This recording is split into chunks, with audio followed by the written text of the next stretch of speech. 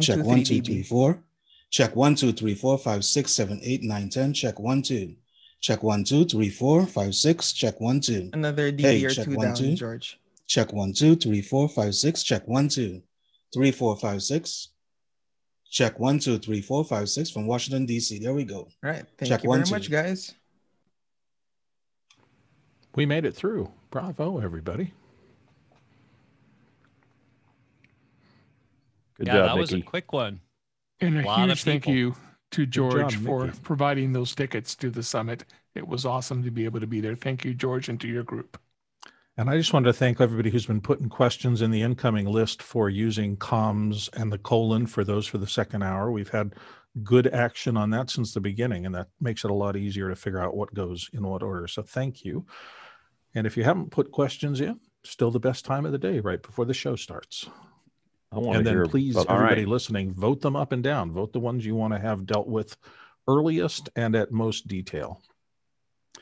Hey everyone, welcome to Office Hours. If you are in YouTube and you're looking down, you can see a little link down there. You can join us here in Zoom. If you are in Zoom and you're looking at this huge panel, we haven't had a panel this big for a while. If you'd like to figure out how you can become part of it, we would love to have you. We've got a lot of new faces that have been jumping in recently, and we're really excited about adding new knowledge, new experiences to the panel. So if you want to be part of that, you just have to get here early. We open now. I say by 6. I'm starting to open earlier. I think today I think we opened the doors at like 5:40, 5:45. But by 6 o'clock we have it opened. And then at 6, you don't have to be here that early. But at 6:40, you should be here if you want to be part of the panel. Between 6 and 6:40, we're all over the place. We're just talking about whatever we feel like talking about while we're having coffee and tea. At 6:40 to 6:43, we do the mic checks. Once we've done the mic checks, that's the panel for the day. So if you'd like to be part of the panel, be here by 6:40. We put out the Discord link. That's where over 800 of us keep talking. We put that out at 6:43. It is you have 30 minutes after that to join. So you should jump on those links if you see them go by in Mukana. Then of course we get to the top of the hour, which is where we're at now. The first hour is general Q&A, and the second hour is usually something specific. The key is this show. Sorry, I'm a little frog in my throat. This show is literally driven by the questions. It's driven by the audience. It's a different kind of show than you'll probably see almost anywhere else, where there's not there's no run of show. There's just questions. What are people working on? What are they challenged by? If you're trying to build a virtual event, if you're trying to do media production, there's something new every day. And what you should do is write things down between the shows and then bring them to us, and then we can discuss them. As I've said before, this panel that you see here represents centuries of experience in many different areas, not just one, but many, many different backgrounds. And it's a really great resource for all of us. And what makes it great is actually your questions driving those conversations. So please ask the questions early, vote them up and down as needed. And we'll work our way through them. Today, we're going to be talking about comms in the second hour. So if you're going to ask questions about comms, walkie-talkies and phones and ClearComm and Unity and whatever those questions are, put comms : or comm : and that'll tell Bill that we're going to get to those in the second hour. Second hour tomorrow is going to be education. Every Saturday, our second hour is talking about how do we use these tools for education. Mondays are kind of a wild card. Tuesdays are audio, Wednesdays are video, and Thursdays tend to be more art and culture driven. So that's kind of the flow that you can expect. And if you are interested in actually sharing this, the one thing to do is not share your own link. It's tempting to share your own link, but the problem is that everyone will come in as you. So use the link that we just posted down in Mukana. That's the best link for you to use to share with others if you want them to join as well. Okay, Bill, let's jump in. Oh, I have one quick question first. Chris, did you say that you have an EV RE20 or RE10? I was being silly. I have an my chain was an RE10 through a piece of string into a Rain pseudo acoustic infector. Okay. Okay. So you don't have an RE10? No, not on me. I haven't seen one of those in the wild for a long time. I think I just only heard like this thing that registered in my head is like, the RE10 was my mic for a long time, and someone stole it from my radio station, and I haven't seen one since. So anyway, they're not. I don't think they make them anymore. I don't think they do. We're gonna have to find you one though. I know, man. I love that mic. Anyway, so it's like a small version of the RE20, and for some reason I liked it a lot. Anyway, so Bill, let's go ahead and get to the questions. Absolutely. Our first question comes in from James in Dublin. Yesterday, you touched on using the Facebook portal device to bump Zoom to 720. Does it matter which portal's used? The 8-inch model is now available for only 64 British pounds, which I think is about $85 US, with current Black Friday deals. Would this work? Guy? We're checking right now. I'm trying to work with Ken in the chat right now. I've got the portal right here. So if we want to circle back to this in just a minute, he's getting on and checking the stats. So I think we need to have more than say hi to everybody, Ken. It's kind of fun, but let's circle back to this in just a few minutes after we get a few more people into test if 720p's kicking in. That sounds great. All right, thanks. Perfect. Next question. All right, second. I can't move that one over. All right. We're moving on to James in Dublin again, who says, what's the maximum number of people in Zoom the Facebook portal can show in grid view? Does it vary by model?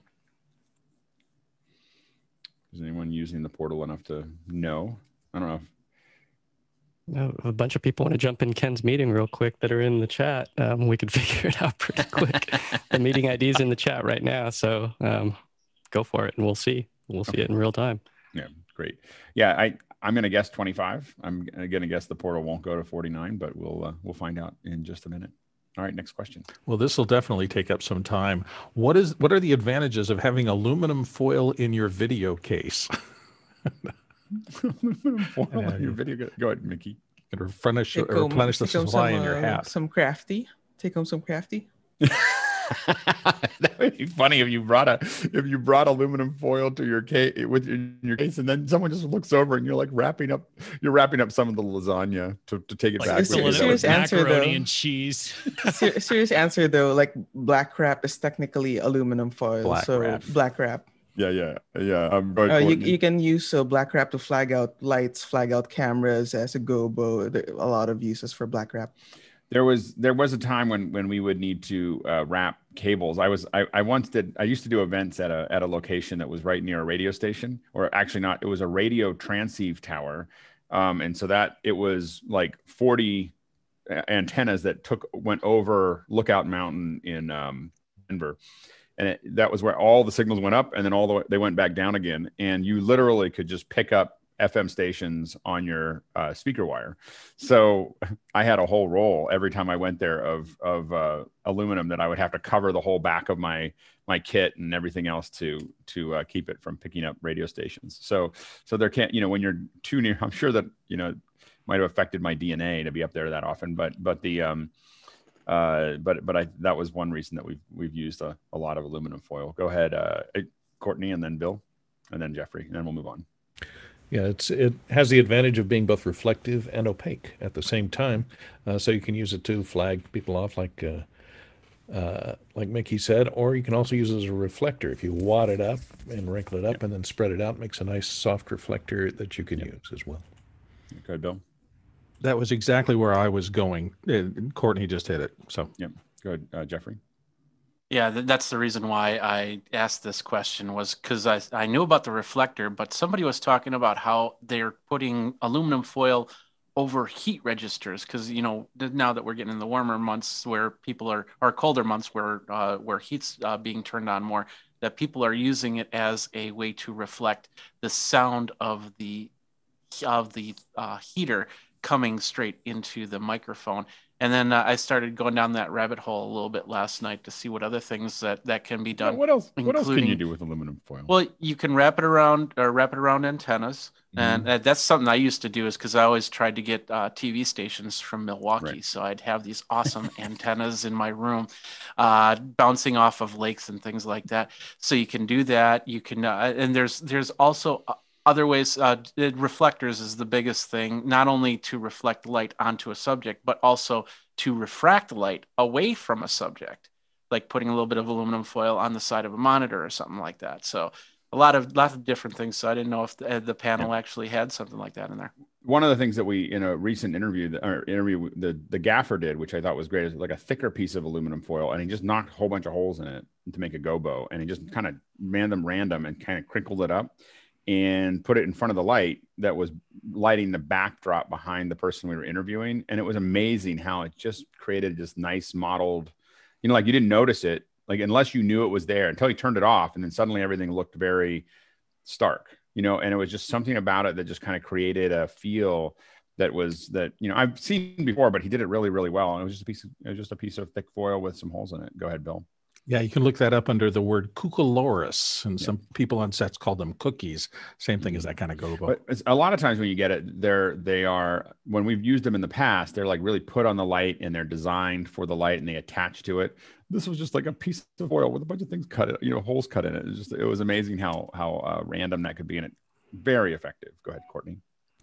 And I've discovered there's a Reynolds Wrap makes a nonstick version of their aluminum foil, and it's shiny on one side and it's dull or a matte type on the other side, so you could use it as a hard or a soft reflector, and you can also fashion it into a hat and protect you from keeping your mind thoughts being intercepted by the CIA. That works too. Go ahead, Jeff.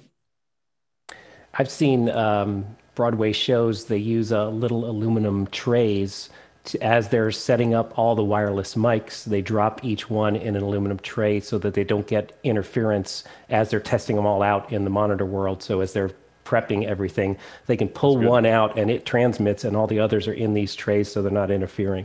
Oh, it's also a nice storage that people can come grab their mics from them. Yeah. No, absolutely. I've never heard of that before. That's great. Next question.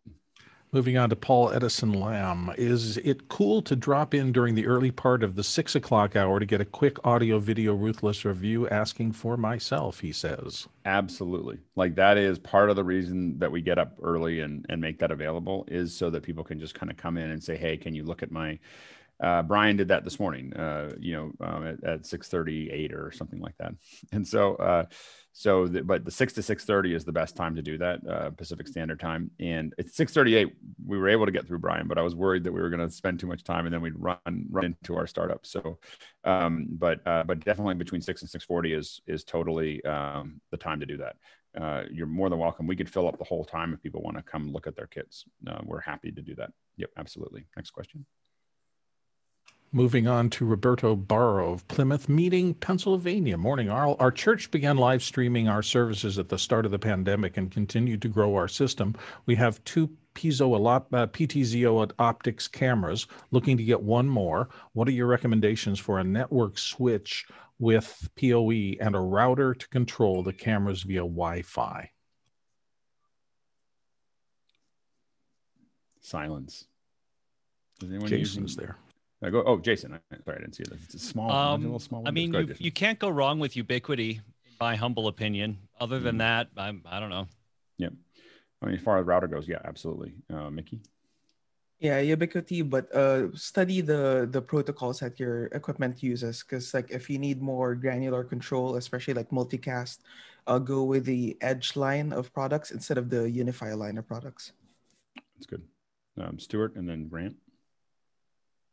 Just pointing out that there are a couple of different voltages for PoE, so do make sure that both pieces of equipment are using the same PoE protocol, and also make sure that it's got auto sensing turned on the router, so that if you plug in something that is not PoE, it shuts off the power on that port.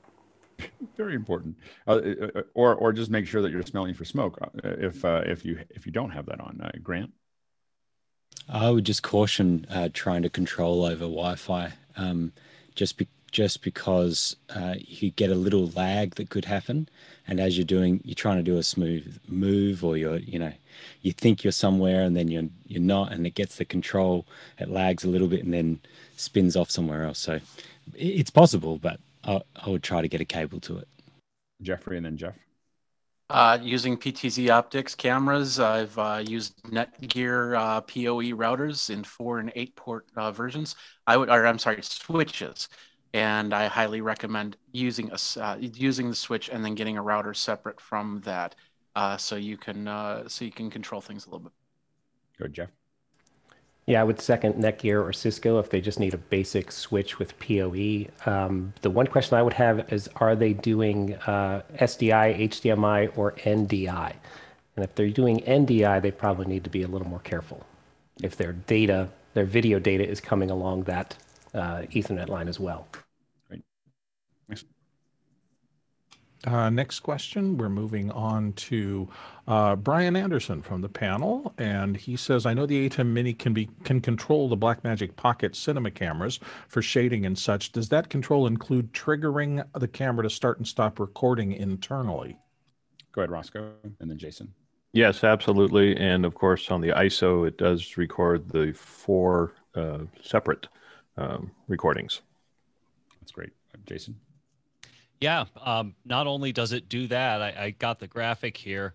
The newer micro adapters will allow you to use something other than an ATEM switcher, which, as you can see here, you know, you've got your 4K going HDMI, and then your bidirectional SDI going into an ATEM Television Studio Pro. That's HD. I'm using a 4K right now, and hopefully those will be out soon.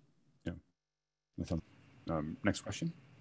Rachel Ann Clifton is in with the next one, and it's specifically for Alex Goldner in the panel for Alex 4D. Can you speak on lower thirds in the editorial teams that make the decisions as to what they read and how they'll appear? Thank you. Well, the copies are usually provided by somebody else, by the producer, the edit producer, and stuff like that. So we're not usually determined. We don't say whether to put the person's job title and how much text to put in there. That's usually been arranged in advance because of that's just been arranged in terms of scripting and producing. In terms of timing, that's the editor's choice. So they don't choose the size of the type usually, because usually that's been certainly in TV and news and packages and stuff like that, where you've got something branded. Part of what you do when you design these lower thirds is to not to provide too much choice for the editor, because you don't want the editor thinking about that, thinking about those different things. You want them to think about how long to show the title for, so people can read it, interpret what it says, and then for it to go away. And that's the major choice. Sometimes you bring it up a little bit after the person's speaking, so you can take in the first sentence of what they're saying, and then what might come into your mind after you see the person speak is, well, who are you? And then below the lower third appears. And as we've been saying recently, the current thing in the UK, or certainly in the BBC, is to put the lower thirds kind of here. So even though they're called lower thirds or Astons because of the character generator that used to create them in the UK, they have them here because quite a lot of stuff is happening on the bottom of the screen quite a lot of the time. Certainly scrolling news information, or when one TV program is put inside another, which is put inside another, you get that kind of that effect. There's space here for that kind of information, who they are. But if they happen to be looking this way and the framing is like this, then sometimes the text would be roughly here. But that will be built into the actual design of the template, and it will position it properly. But yeah, the editor's decision is about when to bring it on and how long to have it on for. And if we're talking about a documentary, when to bring it back. Say, for example, if you've got an hour-long documentary or longer, you might want to bring it back after half an hour because you don't remember who the person is. A couple names for that. You said it's is it Aston? Yes, an Aston. Well, so in the United States, it can be a Chiron. Same kind of thing. Chiron was kind of the early stage of what sometimes they'll call it a Chiron graphic. And then one of the things in events, because Chirons didn't really exist in events, is font. Like just roll in the font, and then so the font is the lower third, and then the final one is a strap. And that's typically a European or English term for it in events, not in broadcast, but strap them. In the UK, also in events and also in TV, they also say tummy tag. It's the tag that appears on their tummy to say who they are. That's way cuter. The English, like in there's in the United States it's confidence monitors, but in England, in England it's comfort monitors. Everything comfort monitor, or like confidence, comfort. Anyway, so all right, Hasmukh. Alex, what are your key tools that you use to create your lower thirds? I am using Motion because, like my clients use Final Cut Pro. So recently, there's a new beta features of After Effects and Premiere have just been introduced in the last few days, which add a bit more ability for their lower thirds done using via Premiere, After Effects and Premiere to be better as templates. So you have a little bit more of the kind of features you might be used to with creating lower thirds for Motion / Final Cut Pro. But I use Motion and Final Cut Pro to make my lower thirds. Next question. Our dear friend Beju from India says, thoughts on the updated Blackmagic Designs microconverter 3G. Looks like some interesting updates. Can you, is this the one we were just talking about, or is this a different converter? It's part of it. Like that, all three of the converters have been updated. So you have the bidirectional that was updated with the camera control. Mm. The SDI to HDMI 3G has also been upgraded, and it's added an option to have a LUT on the output, which I think they inherited from the Terran X Mini converter, that you can actually put a 3D LUT on it now for the output on the HDMI out or on the HDI loop out as well. So that looks like a really nice, interesting way to convert a log image to reference anywhere on set. Well, and so it does more than that too. I mean, now that you're bringing that up, being able to put that log in also means that, we can, one of the problems that we get into is you have a log output. I want to record log, right? And I may want to record that on an external deck, not on the camera. And the issue you get into is so I want the pipeline to be running log. And then but when I go into my switcher, I need that LUT to be applied, to it. And so that's a really great, a great solution is to be able to have a converter that will convert it for my live event. And I can have that LUT, but I can still record everything in my external recorders in a log format. Now you can do that a little bit with you can dual link something so you can have a camera, for instance, it depends on which camera you're using. So if you're using like the Mini Ursa, the Mini Ursa has a front SDI and a back SDI. And so you can have log going out of one of them and a LUT being applied to the other. So you can kind of, play with those things, but being able to just have it come back and be able to run it in log and then be able to make that conversion when you need to is very powerful. So that's a pretty useful thing. Now, the other thing you're going to see there is a really interesting interaction that's going on between being able to use LUTs throughout the entire chain. And we're starting to see this kind of long-term connection with Resolve. So this is why we're going to be getting more as a group into Resolve. One of the reasons is because you're seeing now. So one of the things you can do is you can run a live feed. So you can feed something into you can feed into Resolve a log signal from your camera. And then you can actually, with Resolve Live on, you can build a look. So you can have your lookup table that you can actually build in Resolve with a live feed, then save that out and you could put it into one of these or put it into the camera, so there's a lot of really powerful interactions between the software and the hardware that are happening that you really can't do anywhere else. Go ahead, Jason. Yeah, and if I'm reading the copy correctly, it will allow you to either embed the LUT or not embed the LUT. And to that end, as you were saying, you could go back to the switcher while you're still recording an ISO in RAW, which is great. Yeah. Next question. Next question comes to us from the panel's Phil Lenger in New York. Does anyone have a review of the currently available Q&A system for live events until Mukana is available? Can you explain that, Phil? Yeah, I need to do a nice, beautiful, interesting Q&A with voting for an event, and Mukana isn't available, I suppose, unless you tell me otherwise. It takes a little work for us to set it up right now, but you should probably contact me. I mean, like we can, for folks, it's hard for people to do multiple events with it. Like for people to, do stuff with it. We're not set up for like self-run events. That's what's holding up us handing it out. Right. On an event by event basis, there's ways that we can manage that. So if people are looking for an event, it just takes a little bit of a lift for Chris to set it up for it. And we're working through those processes, but we're not quite there yet. Go ahead, Grant. I don't know go ahead, George, and then Grant. So we've been obviously we're looking at Mukana down the road, but we've been using Slido for events, and that's pretty solid.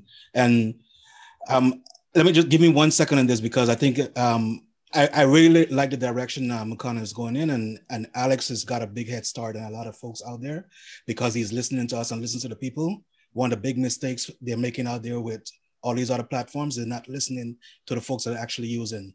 Slido's got a little bit of it's usable right now, but they're not going in the direction it's going to be useful for a lot of us. But to answer you, Phil, that's a good option that you could actually pay a one-time event and move on. Mm-hmm. Go ahead, Grant. Yeah, we're using Slido as well. I built a system, a text message system to start with, so that people could sit back and just text and not have to sign into anything. And that was good, but of course voting and stuff was not in there. And so then we doubled down. And the good thing with Slido too is they have education rates, which most of my clients are medical institutions. And so my 9-year-old son with his EDU email address was able to sign up for an education account. How do you, to get the questions from text, how are you doing that? I was using Twilio, just a API. And so then it was just a number that I had a dedicated number. That number would just basically send a webhook. And so it would send it straight into my web server. And it just had a bunch of attributes that were in that. And then I just passed that. That was it. And then I could send back to them and say, thank you, we received your message and you are seventh in the queue, or and so I had some logic in there. I did it also for a concert as I was going. We're traveling with the a cappella band. We needed people to sign up to the newsletter, and so the easiest way was that we would just say, just type in your email address and text it to this number. And then we had that automatically sign them into our newsletter sign up. So there's some cool things you can do, and it's very, very cheap.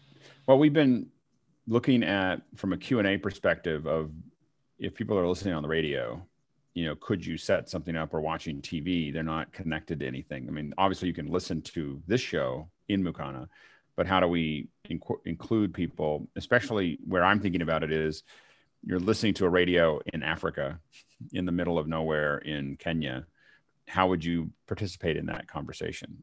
And meaningfully, because you can get to, are they going to have a phone that can listen to something? Probably not. But are they going to be able to listen to the local radio station? Probably. The radio in Africa, as an example, goes everywhere, and it's just a matter of partnering with the radio stations. And lots of those services like Twilio have local numbers in most of the countries. And the other cool thing about it is that you can reply, and so obviously, you can do replies. Mukana does that beautifully.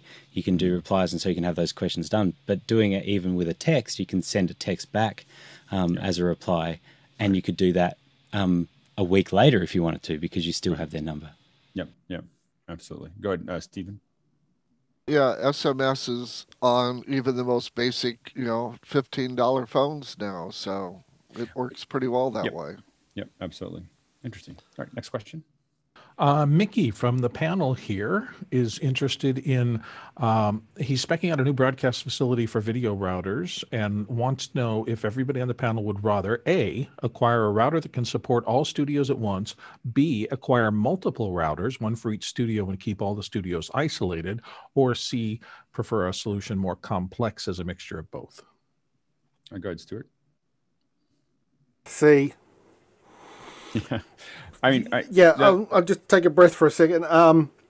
You want, basically anywhere there's a Vision mixer, having a router nearby allows you to assign inputs to the Vision mixer, especially on larger ones, without having to go and repatch and do that sort of stuff. It's so much better.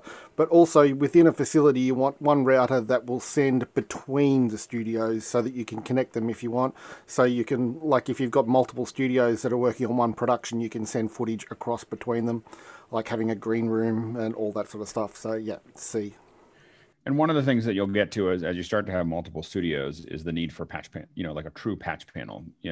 So what you want is, what will extend the power of your router is having patches on the back that you can sit there and reroute everything literally manually. And that does two things. One is it lets you, add inputs to what's going on. It also gives you certainty. So you can have patch cables that have an SDI output, you know, so you push it in to the patch and you can see what video is coming out of it. And that really makes a big difference when you get down the path. What you want to be able to do, what we worry about when we build these, is that in a worst case scenario, I could hard patch the entire show. You know, like I could get, you know, if my router went down, I could sit there and route, you know, with cabling. That's why when you walk into a broadcast truck, those broadcast trucks have those huge patch panels, even the new ones, you know, like, have these huge patch panels, because it allows you to, you know, there's a point in time, no matter how big your router is, you don't have enough IO. And particularly, you don't have enough outputs is what you run out of. You typically have enough inputs, you run out of outputs. And so the thing is that you can't design, you'll spend a lot of money trying to design a router system that's going to do everything that you ever wanted to do. So what you do is you design a router system that will do most of what you want to do, but then you can manually repatch, you know, IO with these. And the routers themselves, I mean, they add up. But like a 32-bit tree is like $1,300. But what really costs a lot of money is all the little keys, and the cables are all like $30 each, which isn't a big deal until you have, you know, you buy 300 of them, and then it becomes an expense.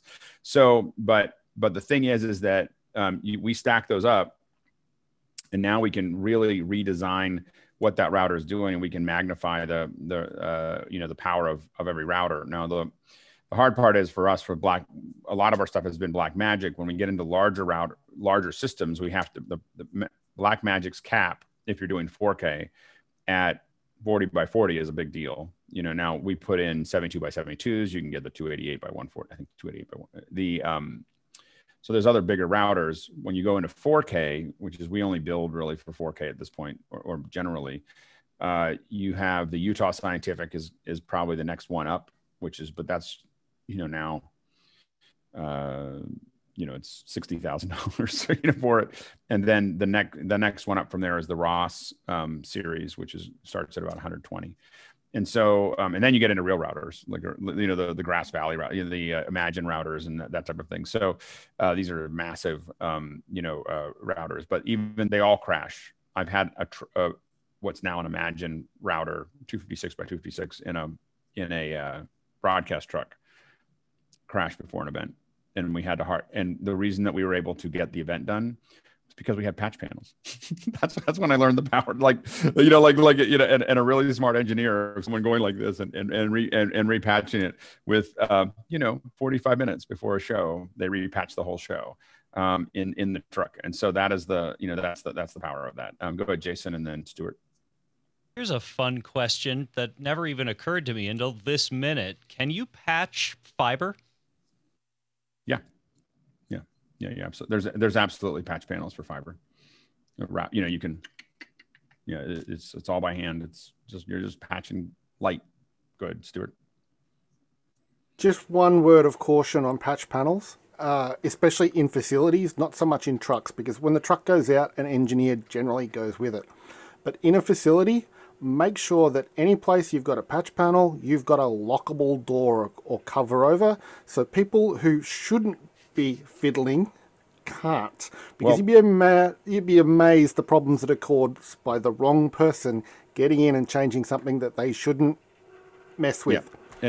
And the other thing is that this is not a popular solution, but I used non-normaled or unnormaled patches. So it means that if you pull out the patch, you get no signal. So a normal patch is you pull out the patch and it has a signal going through it. And if you add a patch, it takes that, it replaces that signal with whatever you put in.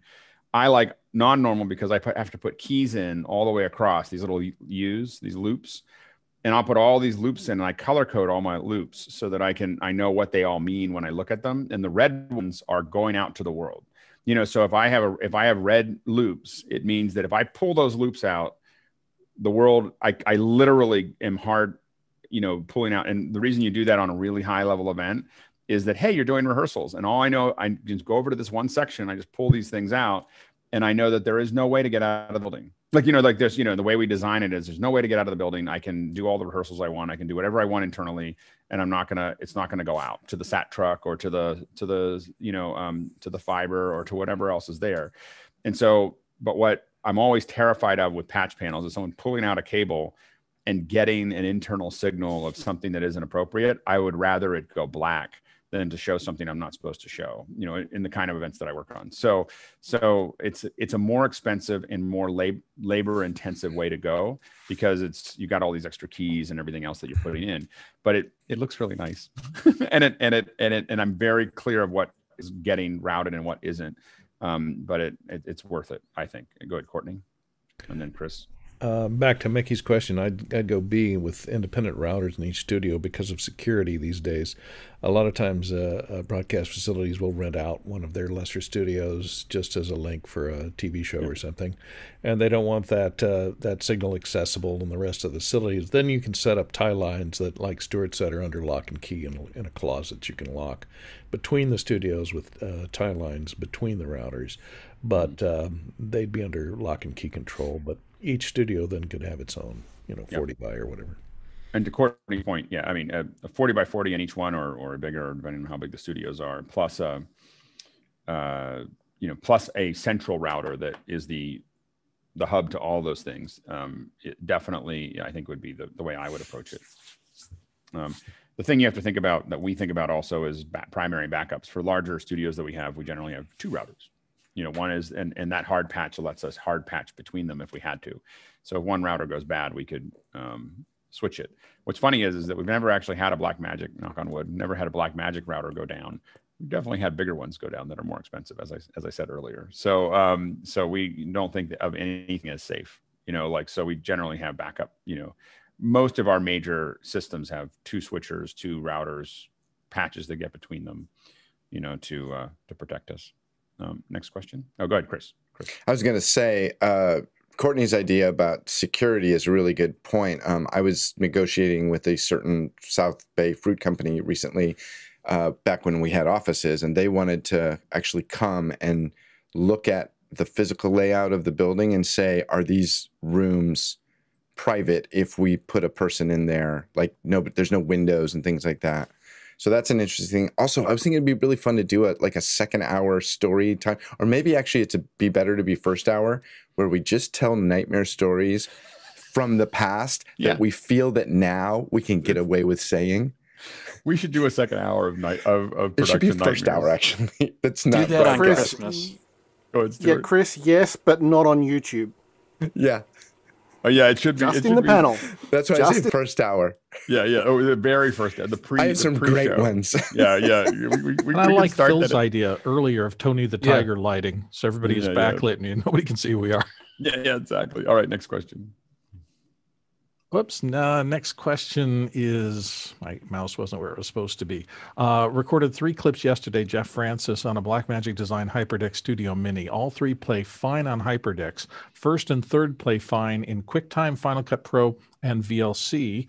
Second has sound but black picture. Any ideas? Note correction, second is not fine on HyperDeck. It is a static frame. So, Jeffrey, I need to jump in here really quick. Mickey just texted me. He says he's having some difficulties and he needs somebody else to do the switching. Stuart, are you able to? Stuart, we'll hand it off to Stuart. Hold on one second here. Yeah, give me a second. I'll leave it on panelist view for a second while I rearrange my desktop. But yeah, I can take care of it for Mickey. Okay, great. Thanks, Stuart. So you had Jeff. Do you want to explain this a little bit more? So I wasn't actually the person who hit record, but I was handed the SD card in a panic because they went to play it back, took the SD card, put it in their Mac, and this first and third file show up fine. The second file does not play. It has sound but no picture. So any other tools to recover this? Go ahead, Alex. I don't really have a recovery tool, but sometimes when I render stuff out, it doesn't work in QuickTime Player 7, but works in QuickTime Player 10 or X. So you never know. Even from the same device, even from exported from the same app, in the third render suddenly doesn't work in old QuickTime Player 7, but works in 10. Doesn't apply in this case. Go ahead, Jason, and then Sky. depends on the urgency situation, but I'd be remiss if I didn't remind people that Drive Savers does excellent work on SD cards too. Well, they can. He's got the data though. The Drive Savers won't. Yeah, be able the to, file is fine, but yeah, they won't. They has the file. It's just that the Drive Savers won't know what to do with the file. They just give you the files. I've had them. They do a good job. They're 5 minutes from my house. So, Sky. Possibly copy it to a different drive so you have a backup, and then change the .mov or just try changing the extension on the back end, see if it wakes it up somehow. Go ahead, Brian, and then Stuart. I had some files a few weeks ago that came out of Filmic and out of Keynote as video files, and none of the Adobe software could open it. Ran it through Shutter Encoder and had it rewrap it, and it salvaged it. So try that. Go ahead, Stuart. I would have a look at the size of the file and double check to make sure that it hasn't recorded a black frame for the entire file. You might have sound and no vision at all inside the file. And also check your hashtag or your hash count for that to make sure the file is a properly written file. The most common time that I've seen that is someone pops the SD card without hitting stop. And so it creates a file that is not complete. So that's and with those mini, if you're talking about the mini hyperdeck. Yeah, Studio Mini. So if you pop out the card without hitting stop, it will not close the file. And I have never been able to recover a file that has been removed that way. The data's there. It's just that there's no way to get to the wrap, get through because it's not complete. The places where we've seen something where there's a write error and it is there. I've opened it, oddly enough, in Handbrake. So Handbrake is an FFmpeg front end that tends to be like Tank. It just kind of reads a lot of anything that FFmpeg can read. And so sometimes I've actually, as recently as last week, corrected a file by throwing it through Handbrake and having it just rewrite it. I will say that I've had issues recently with hyperdecks not being able to play videos themselves. I haven't had them write them that way, but I've had the larger hyperdecks. I wrote out a long QuickTime and put it on the hyperdeck, and it would play parts of it in long frames without, there's a bug there somewhere, but I haven't been able to track it down. So I don't know if that's related or not, but it's happened to me. It removed a night of my sleep. So by occurring. Yeah. So I've salvaged audio files using Audacity's raw data import, but I'm looking for the same sort of tool for video. Yeah. Jason and then Stuart. Another app. First, Handbrake is a great solution because it understands H.264 so well that even if it's prematurely terminated, there's a good shot you could get, most of it out. I would also say ProRes LT. It's ProRes. Okay. Yeah. So ProRes. Yeah. Okay. In this case, Edit Ready. I would try Edit Ready. That'd be another one or two. Yeah, absolutely. Go ahead, Stuart. Just on dealing with corrupt files, 3 solutions. The Hammer of the Gods solution is gparted, which is a Linux-based option to recover data. SanDisk actually have a piece of software that you get under license. If you bought a SanDisk CF card or SD card and whatever, there's normally instructions that come with it with a serial number that you use for that card where you can download the software, and it can recover things from most SD cards. But the one that I've had the most luck with, if you would say, is get back data from runtime software, and it will recover nearly anything as long as there's no physical damage to a drive or a card. Right. And physically, the issue is we have the file. The file's not lost. It's the fact that the file isn't playing back correctly is the challenge. Okay. Well, Jeff, we would love a report. If you find something. You'll get it. And how big is the file? Do you know? 28 gig.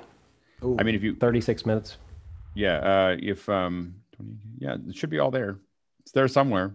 But let's if it keeps failing, let me know, because I might be interested in looking at it. I'm always worried about this stuff, so figuring it out now is useful for me. So I would like to figure it out now instead of in a rush. So if you don't find a solution by the end of the weekend, let me know, and maybe we can find a way for me to look at it.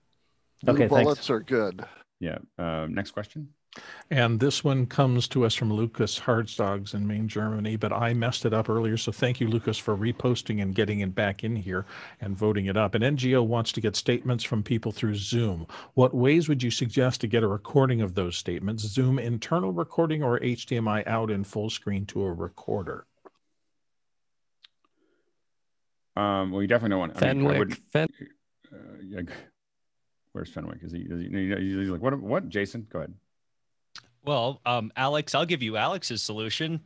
Scrape the screen, scale to 105%, and ISO record. Yeah, I mean, well, yeah. So what?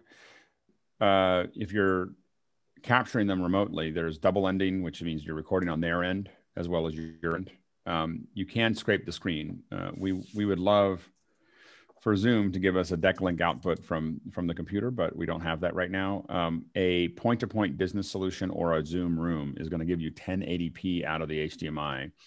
And so that is number one. If you're going to record it remotely from them, you want the 1080p output. And so you can't have anybody else in there. You can't have other people viewing it or other than that. So it's you on one side and them on the other, and you do and if you want to copy yours, like screen scrape yours so you can put it into another Zoom, that's fine, but don't have 5 people join. You're going to get a lower resolution. And so it's a point-to-point connection, and then you do a screen scrape,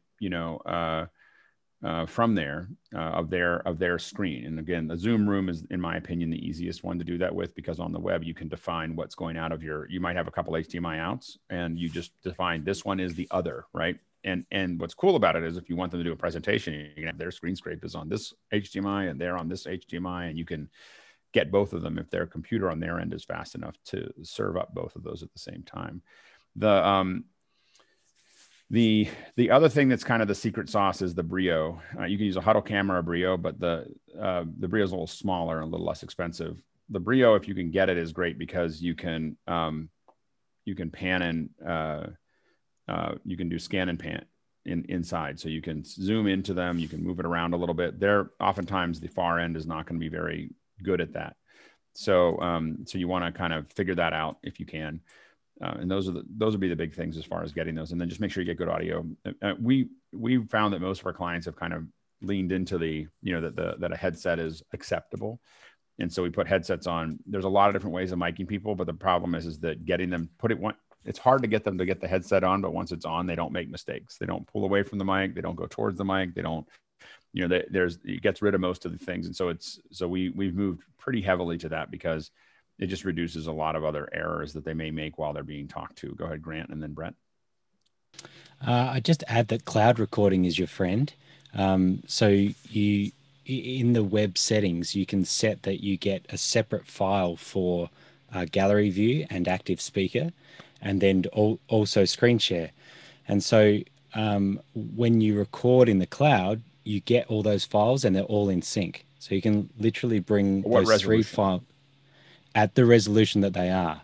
So as in whatever the maximum they were at, you'll get, if you have 1080, you'll get 1080. Now, more often than not, it's 720. Which seems to be the case, which obviously is really nice. I mean, 720 is fine, and it is completely clean because you can choose whether you have the name turned on or not. And so even in the gallery view, it's a completely clean video of your gallery view with no names.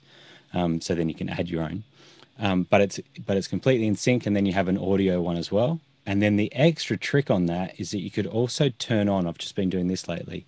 You can turn on allow local recording. So you're doing a cloud recording and then you do a local recording on another computer that's not the host. I've been doing that in AWS in the cloud.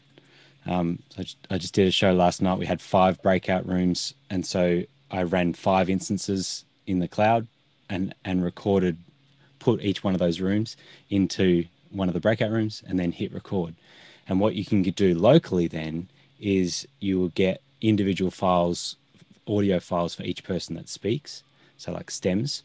And you'll also get whatever is being shown on that screen is a local recording.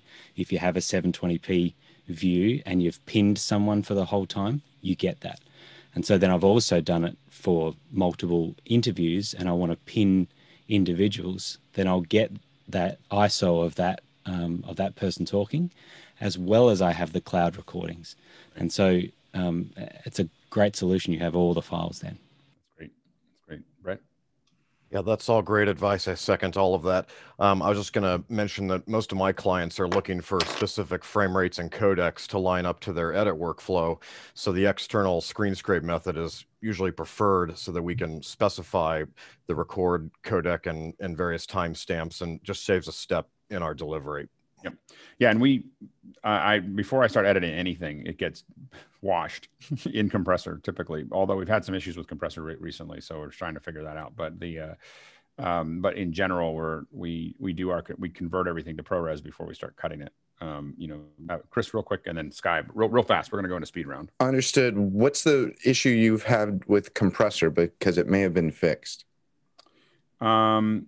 The issue that we had some compressor wasn't closing the file. Like when we were converting stuff out, like it just was like not like running for a while and then not working. And then the other thing was softness, which I think you saw. That's been fixed. Too. Has that been fixed? Okay, because that was softness was a big issue. It's fixed if you're using the latest compressor and you're using Big Sur.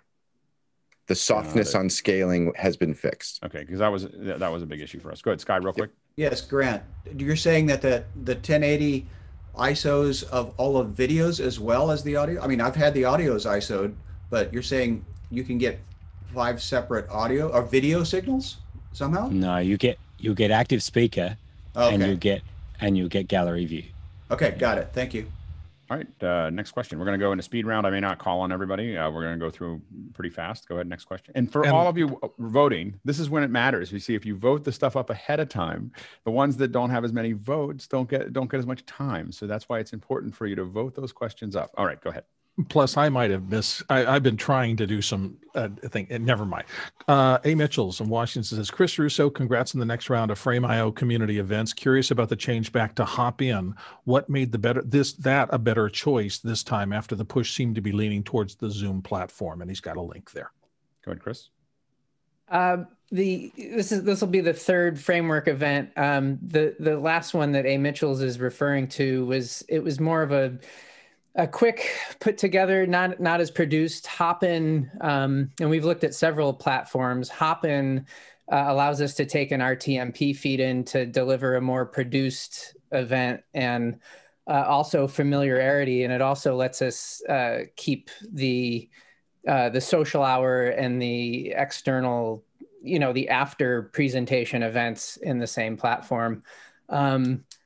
I would really like to go to Mukana eventually, just because the limitations on Hop-In or many of these platforms is the upvoting questions and not having separate chat. So yeah, we're back to Hop-In to deliver and produce, have a more produced event. And we're close. We're just trying to get stuff where people can self manage their projects, and so we're getting close. So we'll let you guys know. All right, next question.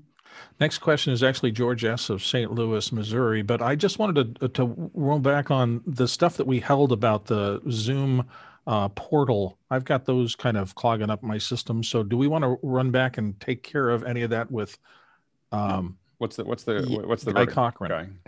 Okay, I'm going to go ahead and push that question in real quick. And then let me push this picture I just took. So I logged the portal into this meeting, and we had like almost 30 panelists, I think.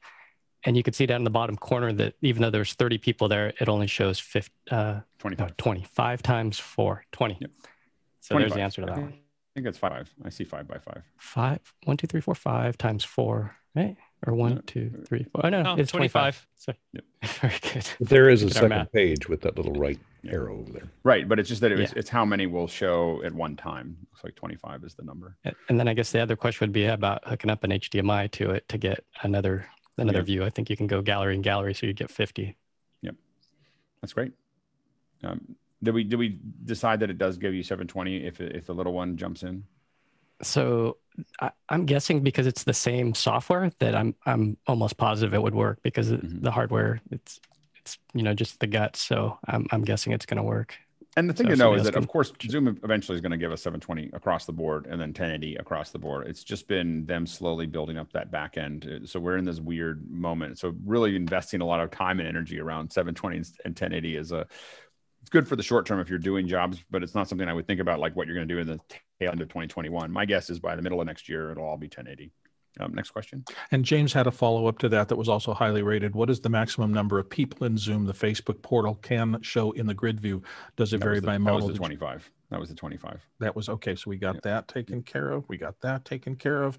We got that taken care of. And now I can move on to George S. in St. Louis, Missouri. I need software recommendations to retrieve vintage DV video for import into DaVinci Resolve 17, the free public beta. The signal path is a Canon Optura XI camcorder to a 27-inch 5K iMac on Mojave via Firewire cable to Thunderbolt Firewire adapter. QuickTime and iMovie both failing badly, and he is budget restricted. Any ideas? Stuart? Well, if you've already got Resolve 17 there, just capture and Resolve.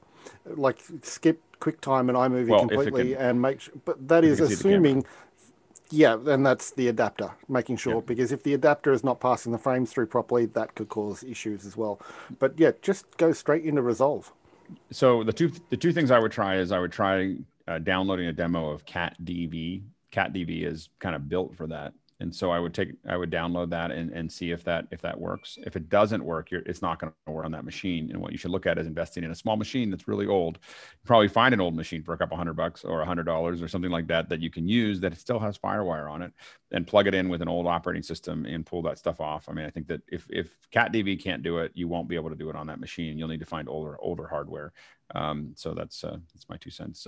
We're going to keep moving. We're in a speed round. Next question. Jason Bass from the panel. I'm looking for thoughts on a somewhat inexpensive rolling rack unit. Amazon has a Samsung SRK 8R rack unit for $159. Is that too good to be true? Go ahead, John. I switched to Gator. Like this one back here is an 8U Gator, and it's got wheels on it and a handle.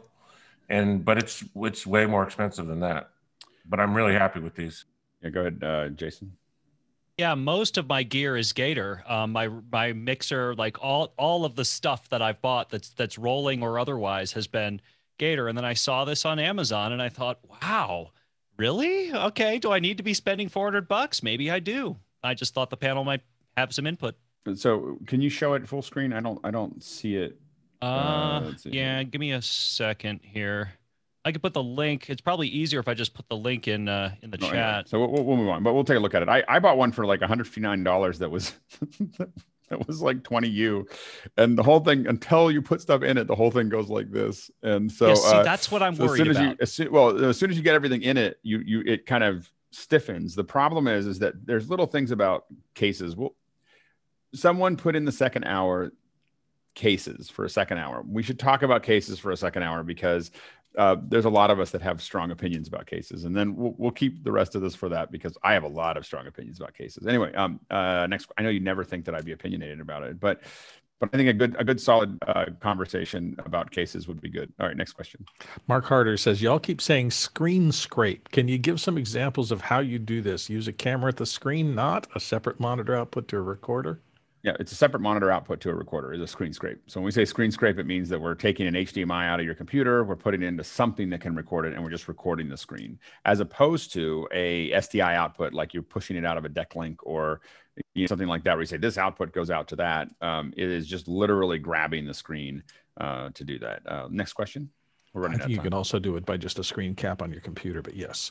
But typically when we say, now I will say that typically screen scrape though is when we say it, or when I say it, I mean, there's an external recorder, and then I do screen capture is how I would define a capturing the screen. And the problem with screen captures are that they they are attacks on the CPU, so that if you're doing anything that requires a lot of playback, good high, actual video, or anything that's, that you want it to look good, the screen's capture oftentimes will impact that, while the screen scrape won't. Anyway, next question. I'm doing that right now, by the way.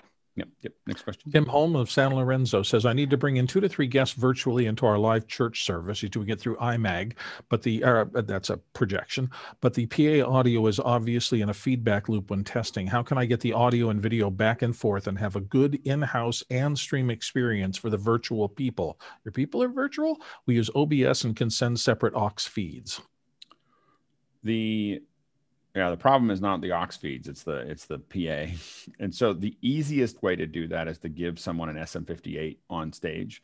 So a handheld mic with a lot of off-axis projection is probably not going to hear very much from your PA. You may still have to pay attention to it, and they can't pull away from it, or you'll have to, when you gain up, you'll get them. The next step from there is hand feeder. You go up and down as they talk. That is a very manual and painful way to do it, but can be done.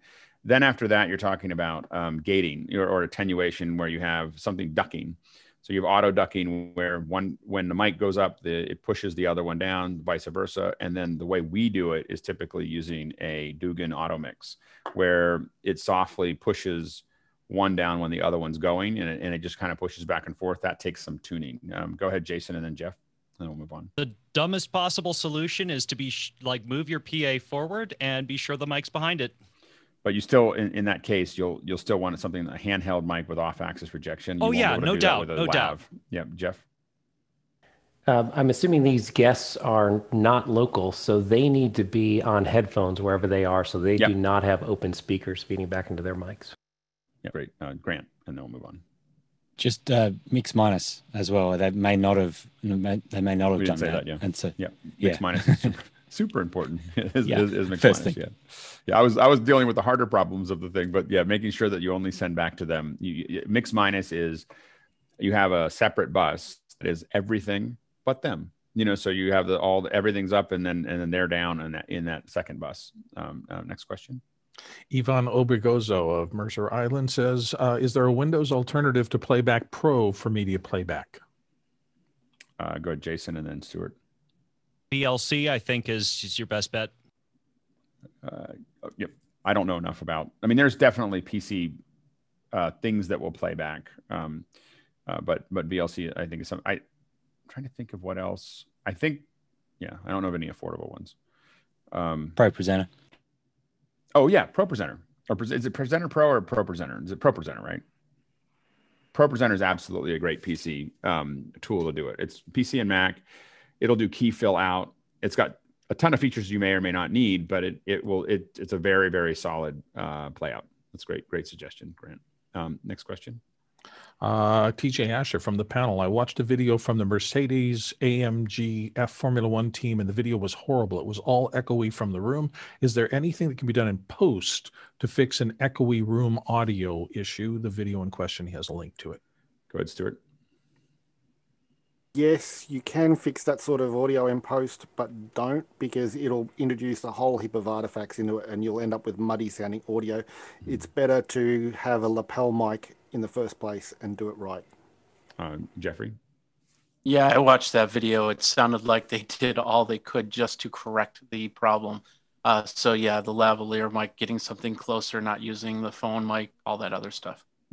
The one that I've used when I've had to do it, and they may have already done a pass on it, it's not a miracle piece of software, but Synaptics Unveil, and I've used that to pull out a remarkable amount of room noise, out of a system in post. It takes a fair bit of time to process, but you can have it analyze the room, and then pull out a lot of those bits and pieces. Next question. We're kind of in speed round here. Yeah, Stuart Fairweather from the panel. Bluetooth 5.0, is it new hardware or on the PC laptop, is it just firmware or driver update to enable it? Jeffrey? I use Bluetooth 5 all the time. It's been around for close to a year now, and it works well with the Wi-Fi 6. You can get cards, and in some laptops, you can actually change out your Bluetooth card and your Wi-Fi card to get to Wi-Fi 6 and Bluetooth 5. Very good. Next question. Brant Kruger of Minneapolis, Minnesota says, curious what folks' plan F is for streaming events. Had a situation where the RTMP links on the platform were all dead day of show, and we were this close to moving the whole smash over to Vimeo. So read that again.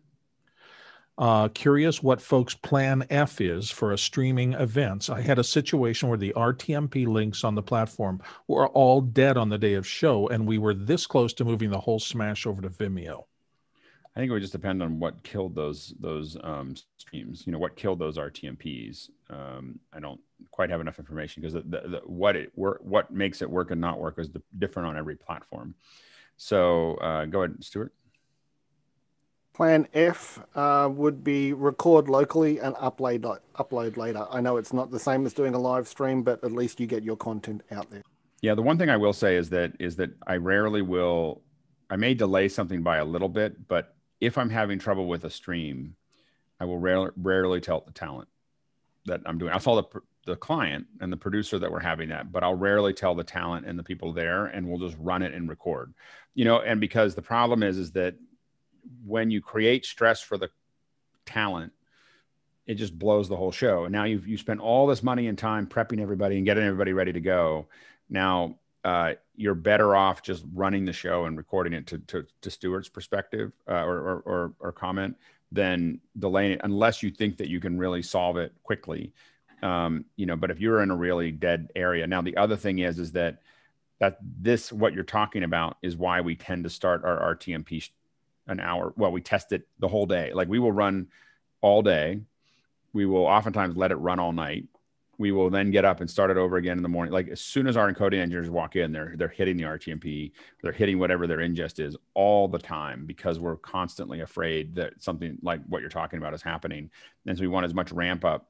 Most of the time we're streaming to the ingest point at least 30 minutes before. And for something like YouTube, an hour before, because we can send to the same ingest, have an unlisted event and just watch it.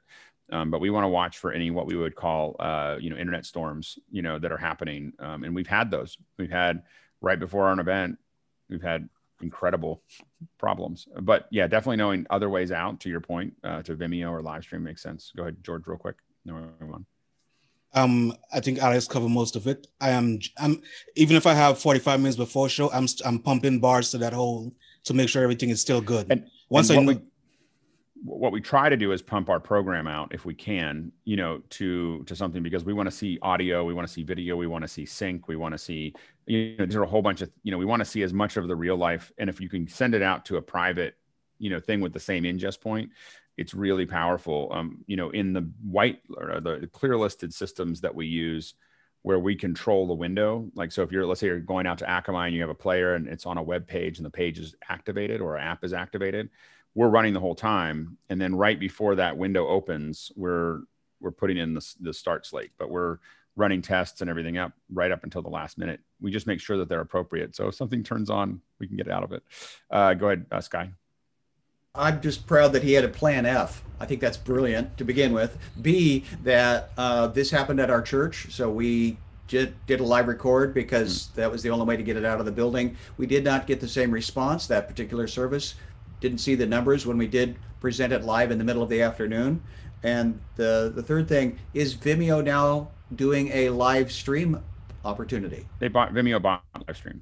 So yes, they're doing the live stream. Yeah, Vimeo bought live stream. And so it's probably the best, cheap way to, not cheap, but relatively inexpensive way to really own your player. And they have a ton of great, when they bought it, I thought they were nuts, but they've done a great job. They have their own channel system. You can have them build a channel that will run on Apple TV and everything else. And so there's a bunch of things that are there that they've, a bunch of services for corporate and organizations that's pretty good. Their back end is not the best in the business, but it's fine. Well, isn't anything better than YouTube Studio, really? YouTube Studio is a dumpster fire. The actual platform it sits on is probably the best public CDN out there. Next question. And the final one for the pre-grouping, Darren McMahon of Rio de Janeiro says, as inadvisable as it may be, is anyone using vMix on a boot camp Mac, in my case 32-bit RAM, 32 gigabit RAM, Intel UHD 360 graphics system? What will be my limits? Go ahead, Stuart, real quick, and then we're going to move on. Even on PC, Intel graphics is your limit. Just avoid it. You're probably better off spending some money on a cheap secondhand PC with a decent NVIDIA graphics card and let it take care of your H.264 encoding. Yep. I agree. All right, shifting gears. A little late. Sorry about that. But we are shifting gears to comms, and one of the reasons that we are talking about comms, and it's been coming up quite a few times in our little chats, and I thought it would be worth a second hour to discuss it.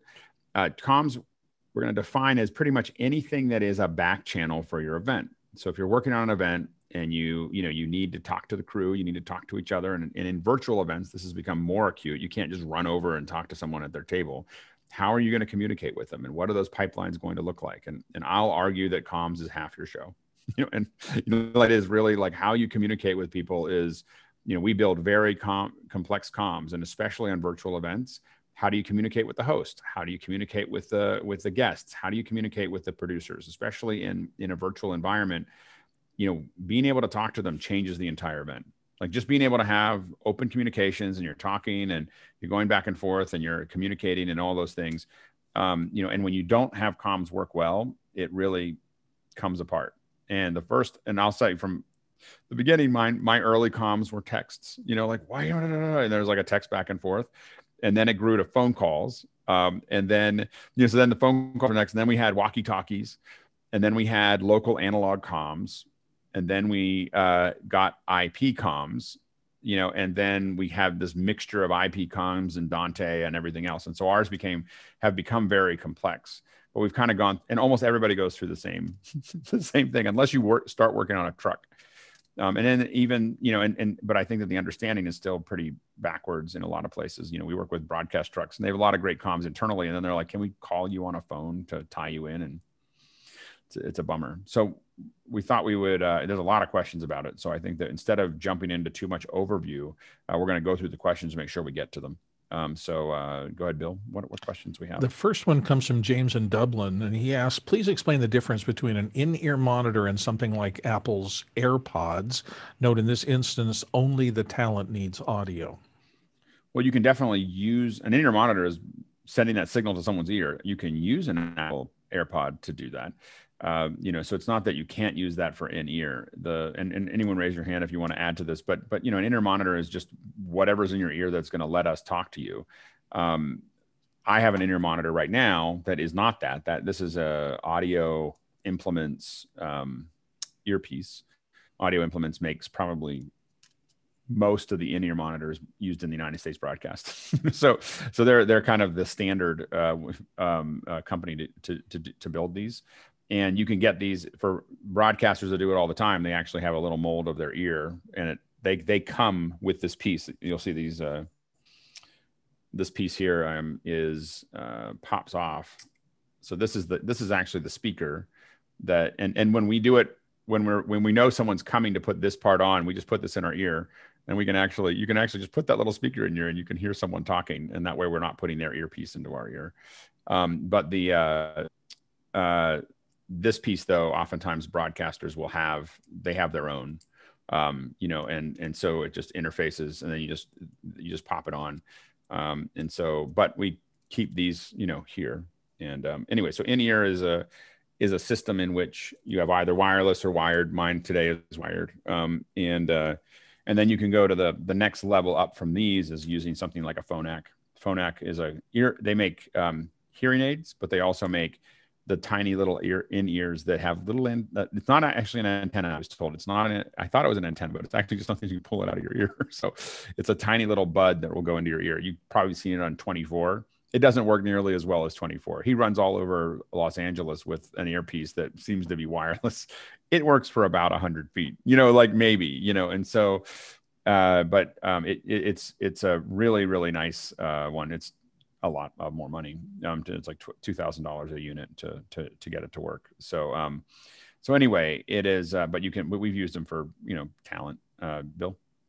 Yeah, I used to use. I had it on set when I was doing ear prompting. One that you had to wear a collar, literally, that put out a little. You still get those. Auto makes those, and you can buy them on B&H for a couple $100. So it's got a wired thing, and it goes goes under your shirt as a little wired inducer.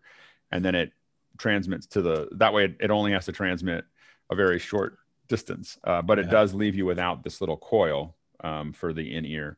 But anything you use is in-ear. The key is having it kind of low profile. Go ahead, Bill.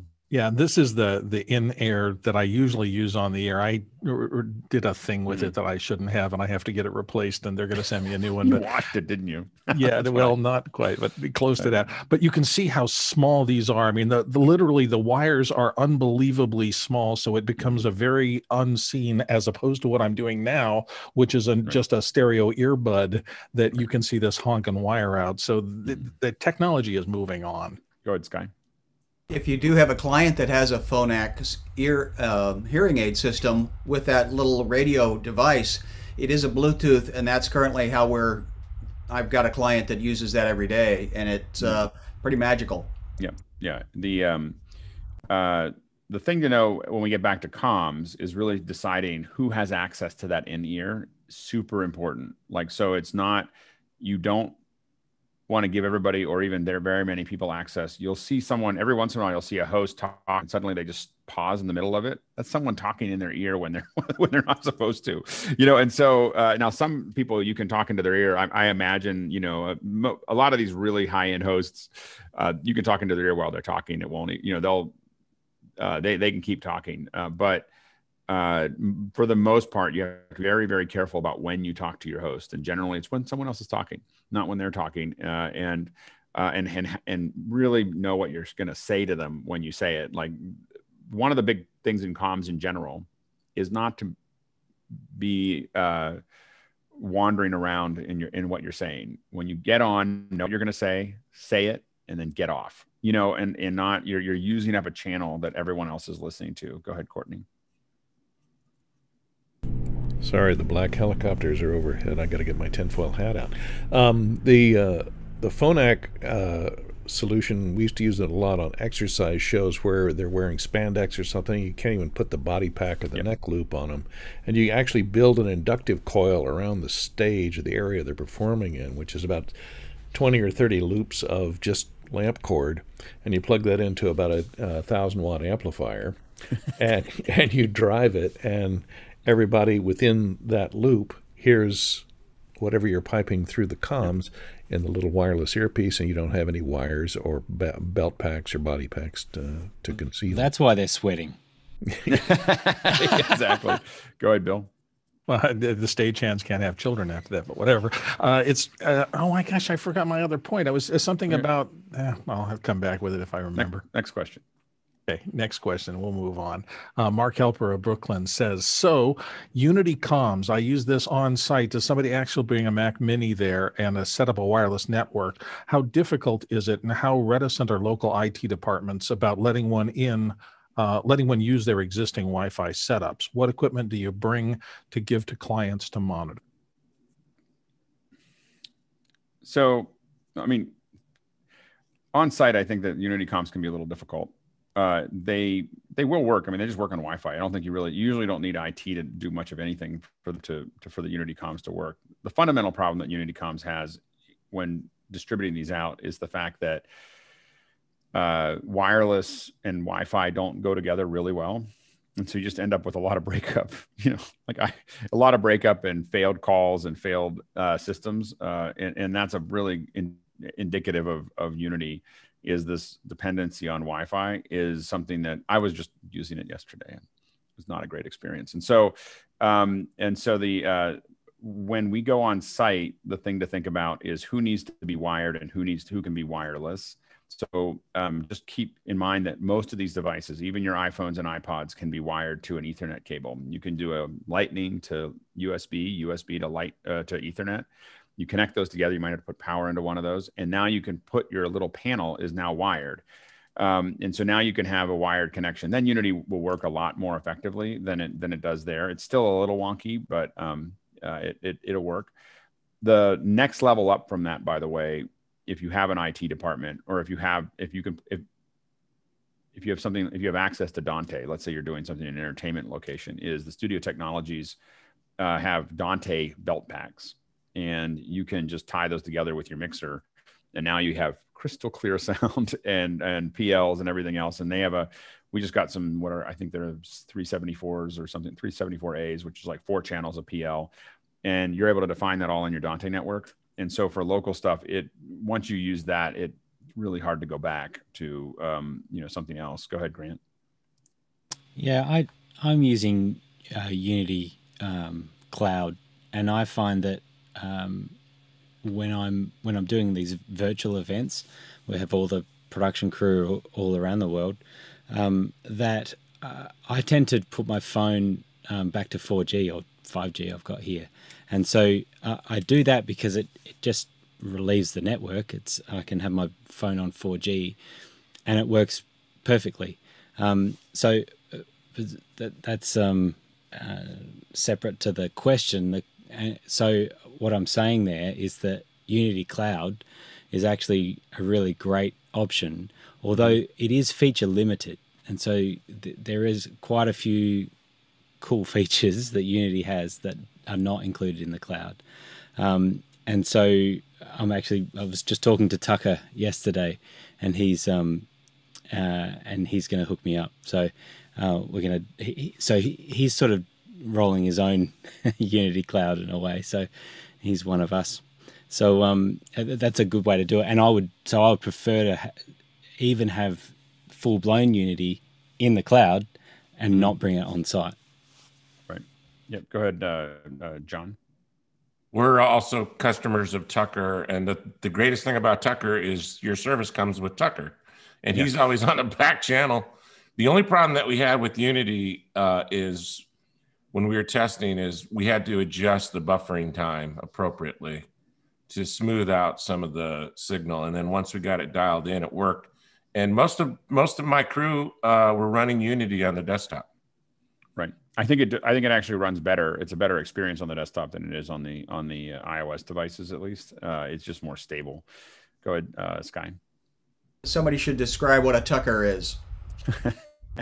Tucker he's been too busy to join us. He's an early member and a longtime member of our little group here, and he is the secret weapon when it comes to doing Unity, work. So he's got quite a setup, and if you are trying to do something large or global or even something that you need, and the great thing is, again, you basically are bringing an intercom engineer who knows how to do this stuff. So you're not just saying, oh, I want to get Unity. You just have someone who's going to set it all up for you, be there and be able to change things as needed. And you give them exactly what you need, and it just all goes away. And that there's a level of service there that is pretty valuable. I think his last name is pronounced Drago. Is that correct? Dragoo. Thank you. I mispronounced Dragoo. it again. Yep. And you can find him on in our Discord. Go ahead, Grant. Yeah, just further to that, I was saying before about how I spun up some instances on AWS to have Zoom breakout rooms running. And actually, this was Tucker's idea when I was talking about using breakout rooms for stages. He then took that to the next level and has these breakout rooms running. So you had like 6 breakout rooms running in AWS, so individually logged into those breakout rooms. And then using VB cable, he's doing output the audio from that Zoom room into Unity. So running Unity, the app on that instance, and then the audio going back into the breakout room from Unity. So what you end up with is all of your breakout rooms are sitting in Unity, which means you can monitor them all. So I had this working perfectly yesterday. I was listening to a breakout room just by hitting the listen channel in Unity. And then you can have it so that you can talk into that breakout room if you need to assist them. Obviously, you need to think about that, you going to program in that instance. But if it's a breakout, essentially a workshop, it's no big deal. It's just like the technician talking from the back of the room. But it works amazingly well. So you could just sit there and monitor each room by the channel. And this gets back into the importance of comms when you start thinking about like it's being able to having the ability, especially in a virtual event, to be able to get to where you need to get to from a keypad, whether it's an iPad or a panel or whatever. It's super important to have those tools so that you can communicate with people and actually get the stuff kind of tied back in. Yeah, go ahead, Jason. I was gonna, just so I understood that.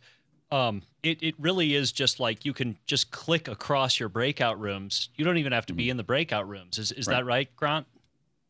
Yeah, exactly. You're sitting on your phone and you've got 5 breakout rooms, 5 buttons. You just can listen to them all. You can listen to one. Yeah, that's awesome. Brett, pretty cool. Brett, did you have a comment, Brett? I was just going back to the question that the IT departments are usually very accepting of it, but we the port forwarding for external users. So bringing the server on site to accommodate external users, that's the prickliest part of taking a server on site. So oftentimes we'll leave the server back at our facility and feed audio channels back to it as needed, but it's just so much easier to leave the server off premises and avoid all that port forwarding with the local IT department. Yes. And anytime you're going to go to a major facility, whether it's an education department or a corporate, a good conversation with your IT department. They're managing a lot of other things and you're one little blip in that. And so working with them to make sure that they're happy about what you're doing and that they're ready to supportive is super useful, to kind of moving that down the path. A lot of times we bring cellular backups. It's not a great solution, but we'll bring something where if we can't get connected at a corporate or a large scale, we have some, not bonded, but just a good internet. But a lot of times we'll have different SIMs that we use to do that so that we figure out which one is the fastest. And we use it if we get into a bind so that there's not, that gets into we were talking about what's your F plan or whatever. My plan, I think of it as PACE. I didn't create that. It's a military term, but it's primary, alternate, contingency, emergency. Your PACE plan, out of everything. And generally most of our team can tell you what PACE is for different things. This is what we'll do if this is what we're planning to do. This is what we'll do if that doesn't work. This is what we'll do if that doesn't work. And you want to think through those things. And so when I say I have a cellular, it doesn't mean that's what I'm going to use as my primary, but that's like contingency. And then emergency is mostly text and phone. So that's that's what you want to kind of think through. Next question. And I remember what I was going to say. Just if you want a fun early days look at comms and how important they are to a show, Broadcast News. It's a 30-year-old movie, but it's fun to watch, and they have a great scene with William Hurt and Holly Hunter talking during a show live to the air and about how comms are so critical to things working well. One of we did one open. We were allowed to do it once, and where we gave you, where it was 2 times we've done it. Once was truly the start of the show, and one was a made up one because we used the first one as to sell the second one. So the first one we did, we just opened up the comms 20 minutes before, and we told everyone like best behavior because comms are not known for being clean. So it's not really, people are upset, there's something going wrong. And so you have to be like, okay, everybody, hey, this is going to go out to everyone. So, so we, as the pre-show, they just got to listen to the comms go on because it is magical. Like when you're in the back, if you're ever in a show and you can put it on and open up the comms, you just listen to this incredible, like that's when you really get how powerful they are. There's all these different lanes. There's the production talking about one thing, and then there's cameras talking about another, and there's all this stuff going on. These giant events don't get done without that. Like they don't get done without that huge orchestra of comms that are pulling it together. And, there's usually someone that is managing those comms on site to make sure that everyone has all the channels that they need and all the little bits and pieces. And so there's this huge thing that happened on a big event. When you have like a Salesforce Dreamforce event where there's 15,000 people walking in, there are, 300 people making that happen in the back end that are all talking to each other. And some of them are on direct comms, and then some of them are on walkie-talkies. If they're wandering around, walkie-talkies become another piece of that. Although, what happens is you use walkies until you get comms up, and then you're using oftentimes a free speak system or a Bolero system to make that work. And the walkie-talkies give you more control because on a free speak, you got 4 channels. On a walkie-talkie, you might have 10 or 12. And what's amazing to watch is someone who does concerts, you'll be talking to them and they'll just reach down and they'll count the number of clicks. They know what channel they're on and then how many clicks it is to get. They'll be on channel 3. They'll click over. They usually go click, click, click, and they'll be on channel 7 and they'll just start talking. They're not asking. They're just like, and they'll just click back and click in. And so walkies, especially for concerts on things that are temporarily set up, are really popular. But anyway, so we let people listen to it, and it was really, people just went crazy. The social, all the stuff is like, this is the most amazing thing I've ever heard. We think of it as nothing, but they just thought it was the coolest thing. And then what we did is we actually created a script for it where so the second time we did it, we played it out. So you hear all the stuff. We made it all up, but it was all perfect. It was like, oh, this perfect little like back, but it showed little things, and it showed funny things. Like we made it look like the camera had been turned on accidentally from a wide shot of the stage. And so then we had someone run out on stage like they're working on it and goes, hey, can we get that guy off the stage? I mean, the guy, like we're about to start the show and there's someone up there like messing around with the, and then he runs off, and someone runs out and gets him. And so it looked like we were, making a mistake, and it was all part of the show. And so you can incorporate it, but it's a really fun, comms are a really, that communication and that ability to get to people is really powerful. Anyway, next question. Philip Tesoro of Brisbane, Australia says, what's the intro price minimum spend for using Unity as comms? It's not very much. Go ahead, George. So it depends on the cloud. Definitely is your best friend for entry. So, I think I paid like $100 for 5 folks for 7 days. So that's your entry level. And then it could go up to thousands of dollars. Yeah. And you look at something like, I would recommend in Discord to talk to someone like Tucker Dragoo. If you're going to do an event, if you're doing an event, like if you're building a system, build your own system. If you're going to do an event, get somebody who's done this before to do it. The amount of time you'll spend trying to get this to work will not pay off generally. So, I would learn how that works and be part of that before I built one. But yeah, I think and $100 gets you 10 licenses. Is that right, George? Basic server, or was it $100? Basic server. This is just the cloud version. So you're just buying for your show. The $100 gets you about 5 to 10 folks. Oh, it's 5. Yeah, Brent. Well, yeah. So $20 per month for 3 users is where it starts. Okay. For the cloud. Yeah. And then and know that you can use everyone calling in on a bridge. I mean, that's the least expensive way to do something is everyone calls in on a bridge, but everyone's on the same, on the same dial in, to make that work. And so that's that's something to look at there. And then, the next step up from there is we've been looking at, my brain is going to turn off here. Telos has their own kind of centerless, if you want, panels. The big thing for me is that anybody who's used panels, it's good to use your little phone and your iPad and your thing, but a panel is a panel. Like there's you have lots of controls to it and things that for fine, so Telos has kind of a centerless panel that you can use there, and then from there. We use ClearComm. So we have a ClearComm Eclipse that is got hard panels inside of our facility. And then we connect people using Agent IC. Agent IC is a different version of what you would see in Unity, but it's just for the phones. And then we have hard panels. We literally drop hard panels at people's houses if they're going to be doing this often, because they're more stable than the phones are. And they are, creature comfort. You can actually, there's a lot. It's not more than just, yes, you can use a Stream Deck, but there's a lot more to a panel than than a button. There's us being able to control our volumes, and we mix and match all those volumes, and we're doing that on the fly, and we're able to, latch things, and when you're really working at it, it becomes useful. The next one, RTS is mostly used by people who used to work in trucks. I was going to say, I know that sounds brutal, but if you see an RTS system outside of a truck, you're like, wow, whoever designed this used to work in a truck, because no one else I know uses them anymore. So, and then there's Riedel, and Riedel is kind of the very high end, very expensive, and you need an engineer every time you want to change a button. Like it's a really nice system, but it's a heavy system, and you need to have, we have a guy at our events named Chopper. Someday we'll try to get Chopper on here and have him talk about comms. But Chopper manages every event that we've seen in San Francisco and some in LA. If you're doing a Riedel system, Chopper is on there, putting it all together, and there's no way to run it without him. So it's a really hard system to run, but it's powerful. It's clean. Go ahead, Jason, and then Courtney. Yeah, I bet Chopper's a busy guy. So am I understanding this correctly about Telos? So are you using Telos in addition to Dante and interfacing between the two? Yeah, so we're testing it.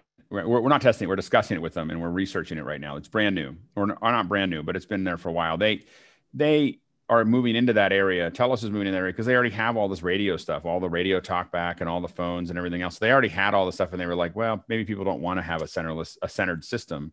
They just want everything to interface with each other, and they already had all the tech. So we're researching it right now as far as just knowing that it's available. But again, we've been using ClearCom for a decade, so we're still pretty wedded into that, into that process, because it's really stable and really well known, and it's easy for us to tie into things. And we do really complex comms, and so we think that we could do it in some of the other ones, but we just haven't had the time to figure it out. Go ahead, Courtney. I'm familiar with ClearCom, but on Unity, can you control multiple channels on the client side on their phone so that you can put program audio and PL in two different ears? For example, if you have a stereo headset or if you have a mono headset, can you mix the level independently of the two for the people that have to hear program audio in addition to comms, PL comms? I do believe you can do that. Go ahead, Brett. Yeah, so the one thing on Unity is that there's not individual volume control over each channel. There is a program inject control on the back end, which works great, and you can actually have selectable audio paths there as well to IFBs and other things. But that's one big differentiating factor between Agent IC and Unity experiences, is the individual level control from each channel. And that may seem like a minor thing, but when you're dealing with, when you've got 12 point-to-points and 6 PLs that you're talking to, deciding who you're listening to is really important, because you don't want to necessarily turn it off. Like if I've got a production pipe, I may want to hear what's going on, so I'll turn that way down. I just hear it and I can listen for it if I hear it. If I hear it chattering, I'll listen to see what they're saying. But the person I'm talking to directly, I want that to be a much louder signal, and being able to differentiate those is important. And then even with Agent IC, you can't pan in stereo with Agent IC. It's all mono. That is one thing on Unity, though. Sorry to interrupt. You can actually split on the program and pan, as far as that. That's the one thing you've got panning control over in Unity. Yeah. So it does help your brain compartmentalize, what's going out versus what shouldn't be said aloud. Yeah, we've made the request, and the issue has been mostly just it adds a channel usage to the system that isn't, that we want. Anyway, go ahead, Grant. That stereo comms thing is an interesting thing in virtual and Zoom. Talking to Tucker about that as well, in that you can do it as a little tricky to send talk back on one side, so panned left, for example, and then you're pulling their program back out of the right-hand side, which means that you can send that to everyone in that meeting. And now you're only ever pulling program out of one side, and you're always sending your talk back down another side. So that way you can have your comm set up in the cloud, for example, and not be pushing that back to program. And we generally are pretty careful about the comms inside of Zoom is super.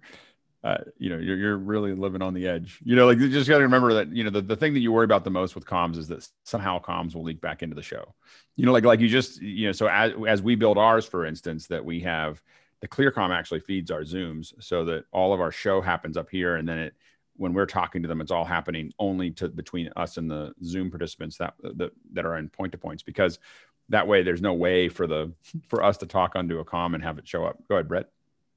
I was just going to go back to Courtney's comment there. One thing that we lean on a lot is the ducking functionality in Unity, as far as the priority channel. So you can actually set an offset for a priority channel, and that's not having individual level control is definitely an issue for me personally, but that's one thing to help that, is to get that ducking behavior set up with both program and the priority channel functionality. No, absolutely. That's great. Yeah. And just to kind of define for people who are listening the difference, some of the things that we're talking about here, I realize we're stepping over, is one of the things we'll say is PL, or party line. A party line is a group line that everybody is listening to. You add people to that group. So it's like a little room across the comms. Everybody hears what everybody else says in that PL. Point to point is I'm only talking to Grant. Like I can, so a lot of times you build lots of things. Like we'll have a PL that is everybody, and then we'll have a PL that's just our team, and then we might even give a PL that's just just our client, has their own little channel that they can talk to. Then cameras will have, you know, the TD and the cameras might be on their own PL. The audio oftentimes will be on its own PL. So we build these, there's a different group. All these groups have their own. If you put them all into the same conversation, it would be a cacophony of everyone talking and it'd be just insane, right? So by breaking these out into channels, and you'll break those out into channels on your walkie-talkie if you're using a walkie-talkie. But in this case, if you're doing this, you're breaking it out into the groups that need to talk to each other with a couple shared ones. And then for every person's panel, whether it's their Unity panel or whether it's their Agent IC or a True panel or a belt pack, you're deciding who gets what. You know, this person needs to talk to these things. They don't need to listen or talk to the other people. And so you have to kind of figure that out. This is sometimes, for a big show for us, it might be 3 or 4 days of planning of who's going to be where. And it's spreadsheets of this person has, you know, it's this person and these are all the PLs and these are all the point-to-points. And then they get to see it and they go, oh, I really want to talk to this person. And then we have to argue with them. No, you shouldn't talk to that person. And, you know, and so there's a whole bunch of back and forth that you get into that.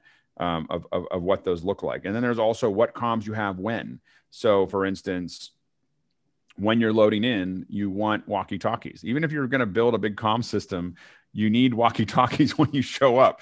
Otherwise, you can't figure out what people, you're running back and forth all the time. And just literally, I mean, we use Motorola, pretty hardcore walkie-talkies, which are, you know, have a really good distance. But, you know, you can buy ones that are relatively inexpensive. The big thing is knowing whether they're like whether they're, I can't think of the GSM versus the kind of the frequency radio ones. There's a delay. And so when you click on it, you have to know that you have to wait for a second before you start talking or no one hears the first word. I hate that so much. Yeah, you just got to get used to it, but it is a thing. But the raw radio, little cheap radio ones actually work better in a lot of ways to do that. Go ahead, Bill. Yeah, in fact, having walkie-talkies and good ones have saved my tail end so many times because we've sent somebody out to Home Depot to get a set of wing nuts or something like that was desperate, and found out that with a really good walkie-talkie system, sometimes we can talk to them and get them to add to the order and things like that. Yeah. It's just a different world. The Baofangs are not necessarily legal, but they will go like 8 miles. You know, like. You know, like we had them, and I wouldn't recommend using them in the United States. You'll get you in trouble. But that you can buy them on Amazon, and they go a long way. Go ahead, Stuart. Just one note on walkie-talkies, especially the ones you buy from electronic stores and what have you. Don't put any critical information over it because it's public. Everybody can hear it unless you've got proper ones that are licensed and from a proper supplier. Yep, you can get licensed ones, and a lot of times if you rent walkie-talkies from a rental house, you know, you can ask for licensed ones, and those are going to be.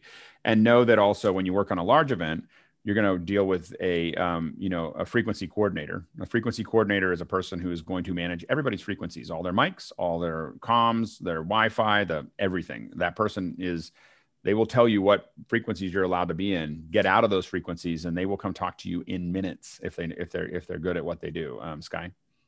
I wondered have you talked about IFB as we're defining terms, and that's about a little bit earlier. IFB and inner monitor is kind of the interchangeable. Okay, thank you. Yep. Courtney and then Paul.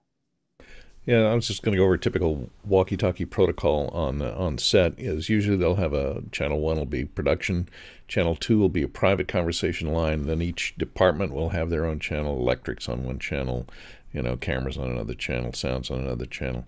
So everybody usually monitors one during the production, and if there's something private, once the shot is set up and everything, as long as you're not coordinating, during the setup phase, once you start shooting, everybody monitors the production channel. If you need to say something to somebody, you tell them to go to channel 2, and you have your private conversation on channel 2, so it doesn't tie up production, where it carries all the cues like, stand by, we're rolling, we're going to go live, or whatever.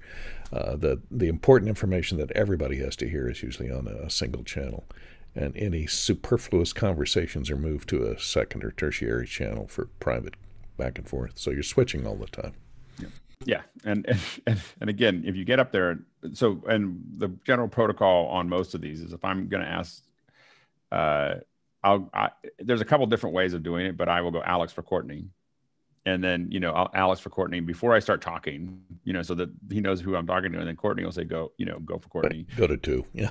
Yeah. Or go to 2. But if I'm on the same one, I will almost always. And then if I have point to points, I'll say, you know, Alex for Courtney on direct. That means that he may not know on his panel what that meant.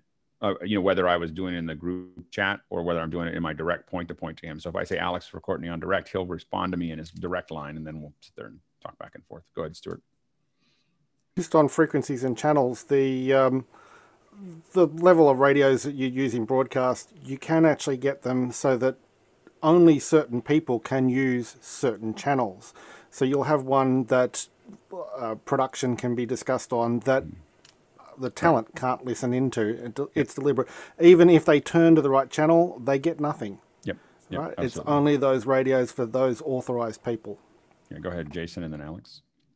Yeah, and it's worth mentioning that if you're not familiar with this kind of talk and talk back and, you know, go for Alex type thing, people will explain it to you, and they will go into the nth degree of detail if you ask. But ask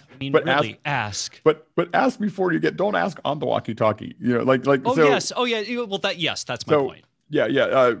But definitely getting and you can search for some of these, and if you have more questions about this, and we can have a whole hour on protocol. But the main thing is in comms protocol, one of the things that we do is we really want to tell people how it is, and the best thing to do is listen. If you just listen, you'll hear the protocol happening, and you'll start to get a sense of what it should do. But listen for a while before you actually say something. And then the other thing is that what we try to do as best we can. We learned a lot. If you listen to NASA, we did a bunch of events with NASA, and I'm pretty sure if the space station was on fire, like literally on fire, and astronauts were dying, you would hear over comms, space station is on fire. Space station is on fire. We've lost one astronaut. You know, like, and that's the, you know, like that's how that would sound on the comms. And the thing is that we really took that on, and we try to train people in our group to talk like that on comms, where you hear this soothing kind of flat, whatever, no matter what's happening. And we had one where we were shooting in Utah, and we started getting a square wave into our UPSs, and our UPSs started smoking a lot. And what you heard over the walkies was, Marty, we have a fire in the truck.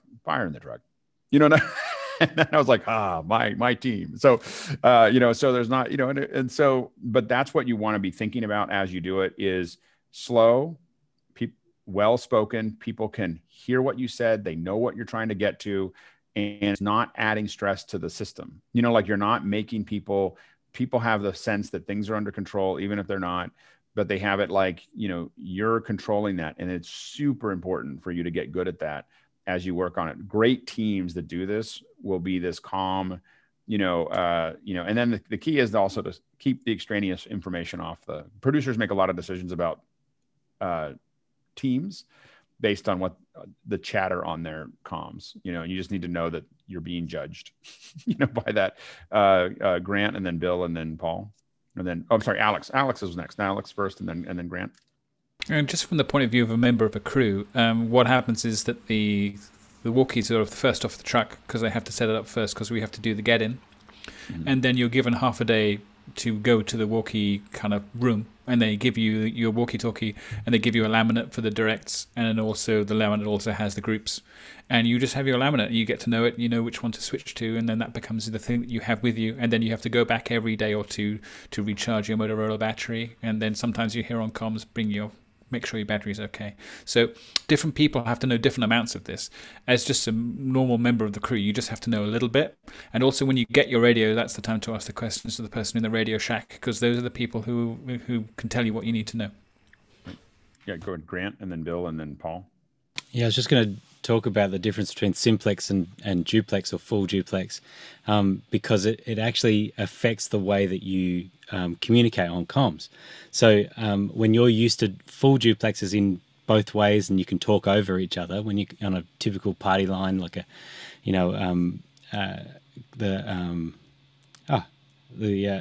typical here. Belt packs. Yeah, exactly. Yeah, the belt packs. I think some people who are always used to that probably chatter more because people can cut them off and people can jump in. Whereas when you're in simplex, often, well, like with walkie-talkies, when you get used to that, you're thinking about getting in and out as quickly as possible because you're taking up that whole channel during that time. And so the more that people get to play in simplex world, the better they are when they come to a full party line in full duplex. Right. That's great. Bill? Yeah, and I was trained in the old walkie-talkie days where it took like a half a second for the carrier wave to establish between the two walkie-talkies, and that's why I think in the early days of pilots and things like that, you often hear, I want to call the, give me channel 2 or something like that. Almost that allowed the carrier wave to establish a signal between the two, because if you just dive in and start talking fast to people on the walkie-talkie, you can lose the first 2 words, maybe 3 words. Good, Paul. Paul? Yeah, just a couple pointers on, you had mentioned the bow. Oh, you're just muted, Bill. Paul, whatever happened there and you muted? You were doing so well. Your mic just disappeared. You tapped your mic and then it died. Mid-word. All right, Courtney?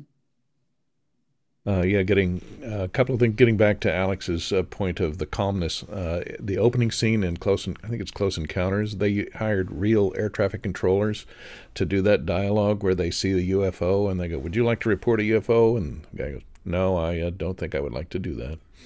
It's very calm, and they're seeing something out of this world, but they're all very calm and collected. Well, and that was, you used to be able to listen. You can actually download ATC. I think it's called ATC. It's you can download an app control, and you can listen to air traffic control from all over the world, and you just tune into their air traffic controls. It's kind of fun to listen to, there's a professionalism that comes with good comm etiquette and good comm speaking habits that people will remember. When you're on a crew. Go ahead, Sky. The other point I wanted to make was in a walkie-talkie system, in an RF system, you got to remember, if you key your mic, nobody else can talk at that time on the channel. So don't have a latching microphone button, or if you do, be sure you're not keyed. And you'll oftentimes people will get upset where you'll hear this like, someone's got an open mic, and it's always like somebody, you hear rustling papers and everything else that someone's left. That happens in comms all the time. So I'll also be I have a nervous habit of looking at my panel all the time to make sure that I don't see anything on, because it's just easy when you're in the middle of production to leave something open. And we've had people lose their job over that. They leave it open and then they say things on an open comm channel that they shouldn't have said. Go ahead, Sky. Well, I'm just thinking of some of these recent space movies too, and how emotional they are, but that makes for good drama. Yep. But as your point, in the real world, and as Courtney just pointed out, they hired the calm voices for your purpose, but it just doesn't make for good film or TV, but it makes good film and TV. Yeah. I'm not saying that everyone's calm. Like, you get onto ones, especially directors. Oh gosh, they go crazy. Go ahead, Sky. Go real quick, and then we'll go back to calm. Go ahead, audio now. Fast. It's amazing how fast people can get it turning off those open mics. I used to shoot a lot of rock concerts, and when that bleed comes in from the PA through everybody's ears, somebody just, it's amazing. I watch these guys just close that mic. Yeah. Bam. Yeah. Am I back? Am I back now? Okay, great. Okay. Baofengs, you mentioned the Baofeng. It's a great radio. It's the butt of many jokes in the ham radio community, but it's very frequency agile. You can go on any frequency. It has UHF and VHF. And if you want to program it, it's way easier to program it if you get an open source programming software like Chirp, CHIRP is great. It's free, but a better one is RT Systems. And then you can program multiple channels into your Baofeng. And another thing you can do. We're losing your Paul. You got a connection issue, Paul. That sounded like Wi-Fi went bad on him. All right, we're going to go to the next Baofengs for about Paul, you're falling apart. $20 you can buy a kit. Yeah. You're falling apart. We're gonna move on. Okay, next question. We're running out of time. Next question. Okay, James Babbitt of San Diego is answered. We're moving on to Beiju in India. Any suggestions on ways to get multiple PLs connected to local comms without having to bring in the Unity server on site? Yeah, go ahead, Grant. multiple clients plugged in and bringing them in. I mean, it really does work. There's something that I do in here is I have one iPad that's just dedicated to listening to one channel, and I use that as my producer into the stage in Zoom. And the reason I do that is that anything that I send from here is mix minus. Nothing. It's not going to program, so I can talk to the talent in the stage. But because I have a dedicated channel in Unity, now anybody who speaks, and we've only got a handful of people have access to that channel in Unity. When they speak in that channel, it goes out of that iPad and into that Zoom call and doesn't go to program. And so it's just another way of doing it. So there's no reason why you can't have multiple devices that are just listening to one channel. And then also if you're doing bidirectional transmitting as well. Yeah, the reason I asked about this was like when we had a recent event, we bought the server on site to our main MCR, but at other locations we had everybody on phones on our laptops. We did do what Grant suggested for one of the devices for a backup audio chain. We had actually had backup audio going over 4G, running from site to site as well as a backup in case our main connections went down. So looking, is there a better option than just having to have 4 or 6 different devices for each party line on Vox? Or other option I could think of was Unity Connect, but it is a bit more complex and expensive. Well, and I don't know if we got emails yesterday that said they're closing Unity Connect in February. Ouch. And I have it was kind of out of the blue, but and I don't know whether there's emails that have gone out to Unity Connect owners that say they're end of lifing it. And the craziest thing I saw, and so I didn't get the email. I got someone else who was like, what's going on? Cause it's a big chunk of stuff and it seemed like it was doing well. So we should do some more research. We'll come back and talk to you about that because it kind of terrified me because I built a bunch of stuff on it.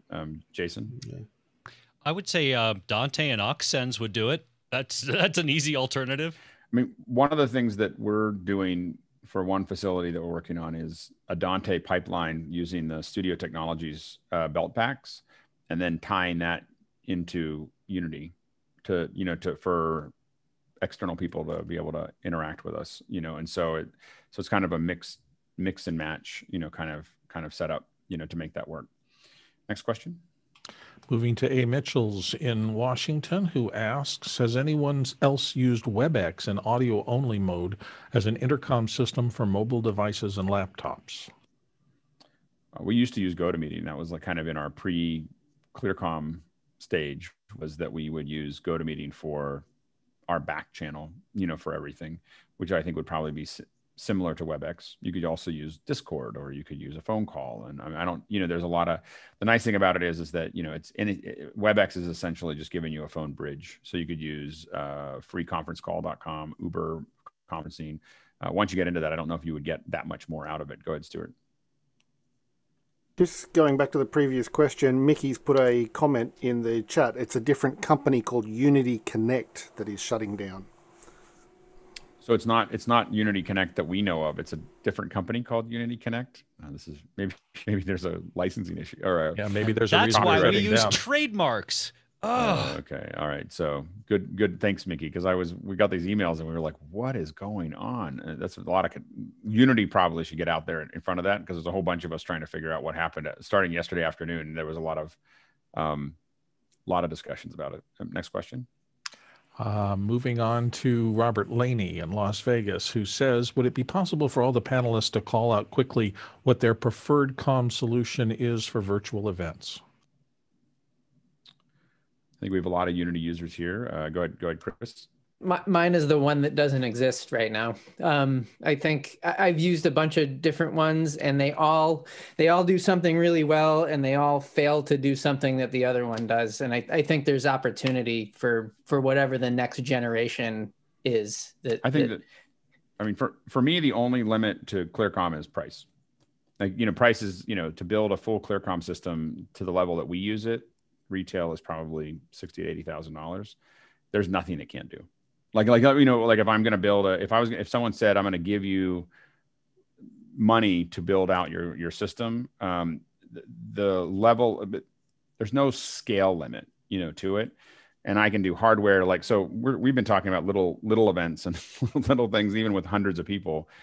With ClearComm, I can trunk 2 full systems to each other 3,000 miles apart or 8,000 miles apart and tie those all together. There's a whole scale of things that I can do with ClearComm that I can't do with anything else. And then I have all the hardware, and then I have all the all the, cards and free speak, and there's a whole scale to it. So if you said, what is your favorite? I would say, I think ClearComm is by far the best fully operational solution.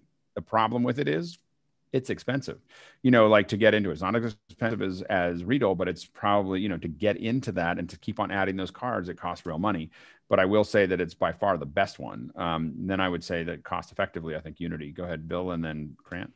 Yeah, I bought an old used ClearComm system and used it for about a decade. And the thing that I loved about it, it was engineered so well, because if you were in a very quiet play and you had to whisper and nobody, all camera operators had to be able to hear every whisper clearly, it worked. And if you got into a mosh pit at a ska concert and it was insanely loud and you had double muff ClearComm sets, you could still hear every bit of the comm channel. So it really scaled beautifully with their engineering to just work. But I do think Unity's taken incredible ground as far as ease of use and scale and cloud and a lot of other things that are done. So I don't want to undermine. I think that there's a lot of great uses for it. But if you're asking me what my favorite is, that's going to be what I'm going to say. Go ahead, Grant, and then Stuart. Yeah, I've used Agent IC and it's awesome as well. So, but I do just use Unity, but I'd also just mention too that what I do is, particularly on you're asking about virtual events, I've talked in length about using breakout rooms for different things for the stage, and one of those rooms is a green room for event staff, and so it's essentially a party line, because now I don't need to give the client any of the clients access to Unity. I just have them sitting in a breakout room. I pipe in a multi-view of the production switcher so they can see everything happening, and they hear program audio at a lower level, but they can hear it and they can comfortably talk over the top. So whenever we want to access the client, we can just jump into that breakout room. We have it set up on a dedicated machine. We can quickly talk to them. And then it's only our key production staff that we have in Unity. So it's just a way of just pushing them all off into a whole separate space, and they're very happy. They can contact us easily. It works well. Yeah, we do that a lot as well. It's a great way to do it, where you just have all the producers jump into and that can be anything. It can be a Zoom call, a Skype call, whatever it is. They have one, and for us, because we're doing point-to-points, that's just one of our computers, and they're seeing, to your point, a multi-view that is what all the things that are going on that they need to see. The place where we start adding them back into, for us, ClearComm, but it could be Unity, is when we want to create talkback between the producing staff and the talent. So we want them to be able to, on their phone, be able to talk to the talent during the show and be able to interact with them. And that's where having a more dedicated pipeline becomes more important. My cheap way about that is, because it's the same meeting, I can drag them in, and if they have their camera turned off, they can actually sneak into the stage, right? And so it's another way, and then they can type and they can do all sorts. Right. Go ahead, Stuart, real quick. Two things. First one is, it's real easy to imagine Bill at a ska gig. Okay, but for those of us who are IP based, I would love to see if somebody would develop a simple NDI based app for phones that we could use to send comms back and forward on our own Wi-Fi or network, right. Completely separate to everything else. It's like there's an opportunity there. So if anyone's a developer who can do apps on phones for Android and PC, or not Android, PC, Android and iPhone, go for it. I'm sure you'll find plenty of people. I think that the challenge really is that Unity has taken up an enormous amount of the oxygen when it comes to IP-based, phone-based. If you're not using that, it's that if I was doing market analysis, I'd be like, wow, that's a stiff hill to climb now. I think that they've gotten so far out ahead of that kind of lower cost, highly scalable, solution. I think that would be a hard one to get through. Next question. We're going to go Russo. says, what is the panel's thoughts on using personal devices as production intercom? Yeah, go ahead, Brett. Well, I was just going to say, as a tech manager, this is a very stressful point that Chris brings up because, we are now talking about mission critical infrastructure that is being provided by the client. And so between battery and earbuds, headsets, and overall functionality, Wi-Fi, the audio buffer on Unity, all of these risks, really do require the attention of a full-time comms A2 to get it dialed in. And so we kind of wanted to hear everyone's thoughts on that because, you're asking the client to pay for intercom, but we're also putting the burden of it working on the end user.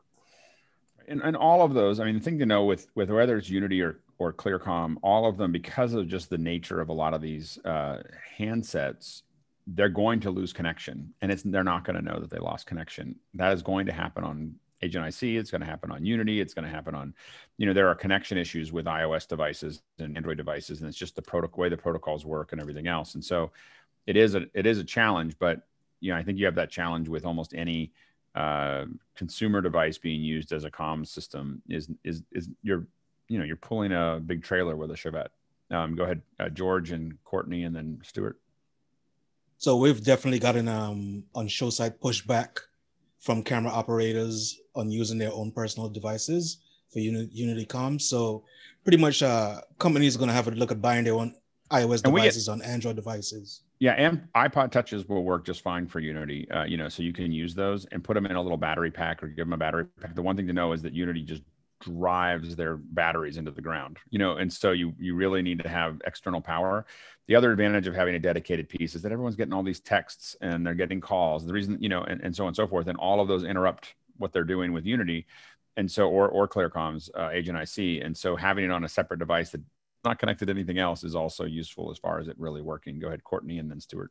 Yeah, you just touched on the point I was going to bring up, because most personal devices these days have sealed batteries that are not interchangeable. So if their battery goes dead, and Unity will drain their batteries in the middle of the show, they can't plug it in to recharge if they're mobile moving around. So it's best to have a device that has replaceable batteries. When theirs goes dead, you can pop a new one in. Yeah, go ahead, Stuart. Just on the physical interface between the device and the person, when it comes to these sorts of things, everyone should have their own, just because we're in the middle of a pandemic. Anything you spit on, like your mic, your earphone, make sure you've got your own for your own health and safety. Yep. Next question. Moving on to Charles Hedge of White Lake, Michigan. Can someone explain the comm setup used by the NFL and who's talking to whom? I don't know if that's public. Those comm systems are, so that typically is, I think it's a mixture of an RTS, and I think the trucks are RTS and the rest of it's Riedel typically. I don't know enough about it to be able to do it, but I promise you it's a very complex system. It's not just it's going to be this is a good example of something that's a huge mixture. There's the audio team. There's the audio team that only manages the calls. There's audio, there's multiple cameras that are on the set. These are the kinds of examples where there's probably 24 to 48 channels of different things going on at any given point in time to communicate those. Most of the trucks are RTS, so that's my guess there. But usually the stuff on site is, most of it's wired, except for what's on the field, just because you wanted to make sure it works. Courtney, and then Jason. Yeah, I was wondering if they were talking mainly about the team to spotter and the press box communications, which Motorola usually buys out and furnishes. And that's private line encrypted channels so that the opposing team can't monitor them, and that's separate from regular comms. Yeah. Sorry, you just had the dig of the North or AFC Northwest. We always dig in the Patriots. You never know what's going to happen with your comms. Anyway, Jason. I have to point out that is quite possibly the most complicated live comm system that is in regular use in this country. Period. Short of the Olympics, maybe. Yeah, publicly. I mean, like for. Anyway, next question. Wouldn't NASCAR rival that, Jason? Probably. Yeah, probably. The difference is actually NASCAR tracks because it's in a different city every week, right? So yeah, that makes sense. Alex can't say it, but think military. Yep. Next question. There you go. Moving on. James in Dublin says, using comms, using audio mix feature in Mimo Live to send comms to a remote caller. The caller needs to be free to move around. What would you suggest? The budget starts at $0 and every dollar counts, and has a note, would the Bluetooth headset work, or should I use an existing Rode Go to send audio from the host laptop to wired in-ear headphones? Everything you wire will work better. Especially with comms, you just need to know everything that you put on a wire is going to work better than something wireless. So I think that's the thing that I would, I actually find Bluetooth more stable than Wi-Fi. So if you're going to do something with it, having Bluetooth in good proximity is more stable than using a Wi-Fi connection. Especially the latest Bluetooths. They've improved a lot. 5.0 I find to be a lot more stable. Yeah. But I always look for ways that you can wire it. If you really can't, then you go to wireless, and RF is going to be better than Bluetooth, and typically in a short distance better than Bluetooth and Wi-Fi. But it depends on where you're at and what else is going around, but oftentimes it'll be better. Wi-Fi is really difficult. It's just not built for what we're asking it to do. It's not built for, zero packet loss is part of the problem. Next question. And we've made it to the last one in today's list. Brody Hafner of New York City gets the nod for this. Could Courtney briefly describe his early innovations in development of on-set comms and the extent to which those innovations influence what's in use today? Courtney? Well, I don't know what kind of innovations they're talking about. I did, in the early days, in the analog days, devised monitor talkback systems that worked with the Nagra. So it had private line talkback to the boom person, and the ability to slate, and so you have one button goes to the PL to the boom person, the other button goes to the tape and rolls the Nagra. And I built all that, and also did tail tone generation back when things were transferred to film. They would generate tones at the end of each, at the end of each take. When you turn off the Nagra, would put 2 beep tones onto the tape. And those kind of innovations were built into, I sold that design to Perfect Toners, a couple other mixing that built in remote controls into their mix panels. But I haven't really been involved in comms much since the analog days, so I don't claim any credit or anything like that in the existing state of communications. And a lot of the stuff that you're talking about has been incorporated now. I mean, if you work in with a sound devices, one of the larger sound devices, you'll see there's all kind of comms that are built into the actual device, so that the A1 can talk to the A2 and so on and so forth. So it's kind of a self-contained system. Anyway, hopefully that was a good discussion for everyone. We answered a lot of questions. We got through a lot. Hopefully that starts to get people's head around the beginning of it. We could talk about this all day. We could talk about this all week. I mean, there's just so much to comms, but we're going to try to bring some folks in to talk about comms directly in the coming months. And I wanted to kind of start to get through some of those discussions before what I'm trying to do is kind of prep the ground where we've all thought about it a little bit before so we have a little bit more to say when we bring some specialists in to talk about it. Anyway, thanks to everyone. As always, it is great to see all of you, and even the ones that hang out past the end of the hour. So anyway, thanks to everyone. And tomorrow, as a reminder, we'll be talking about education. So education will be second hour. It's the one time we do let the educators come in the middle. So we'll start at the normal time, and then we'll start education at 8 o'clock. And then, of course, Sunday is just wide open. So thanks to everyone, and have a great day, or great morning, great evening, all those things. And we'll see you tomorrow.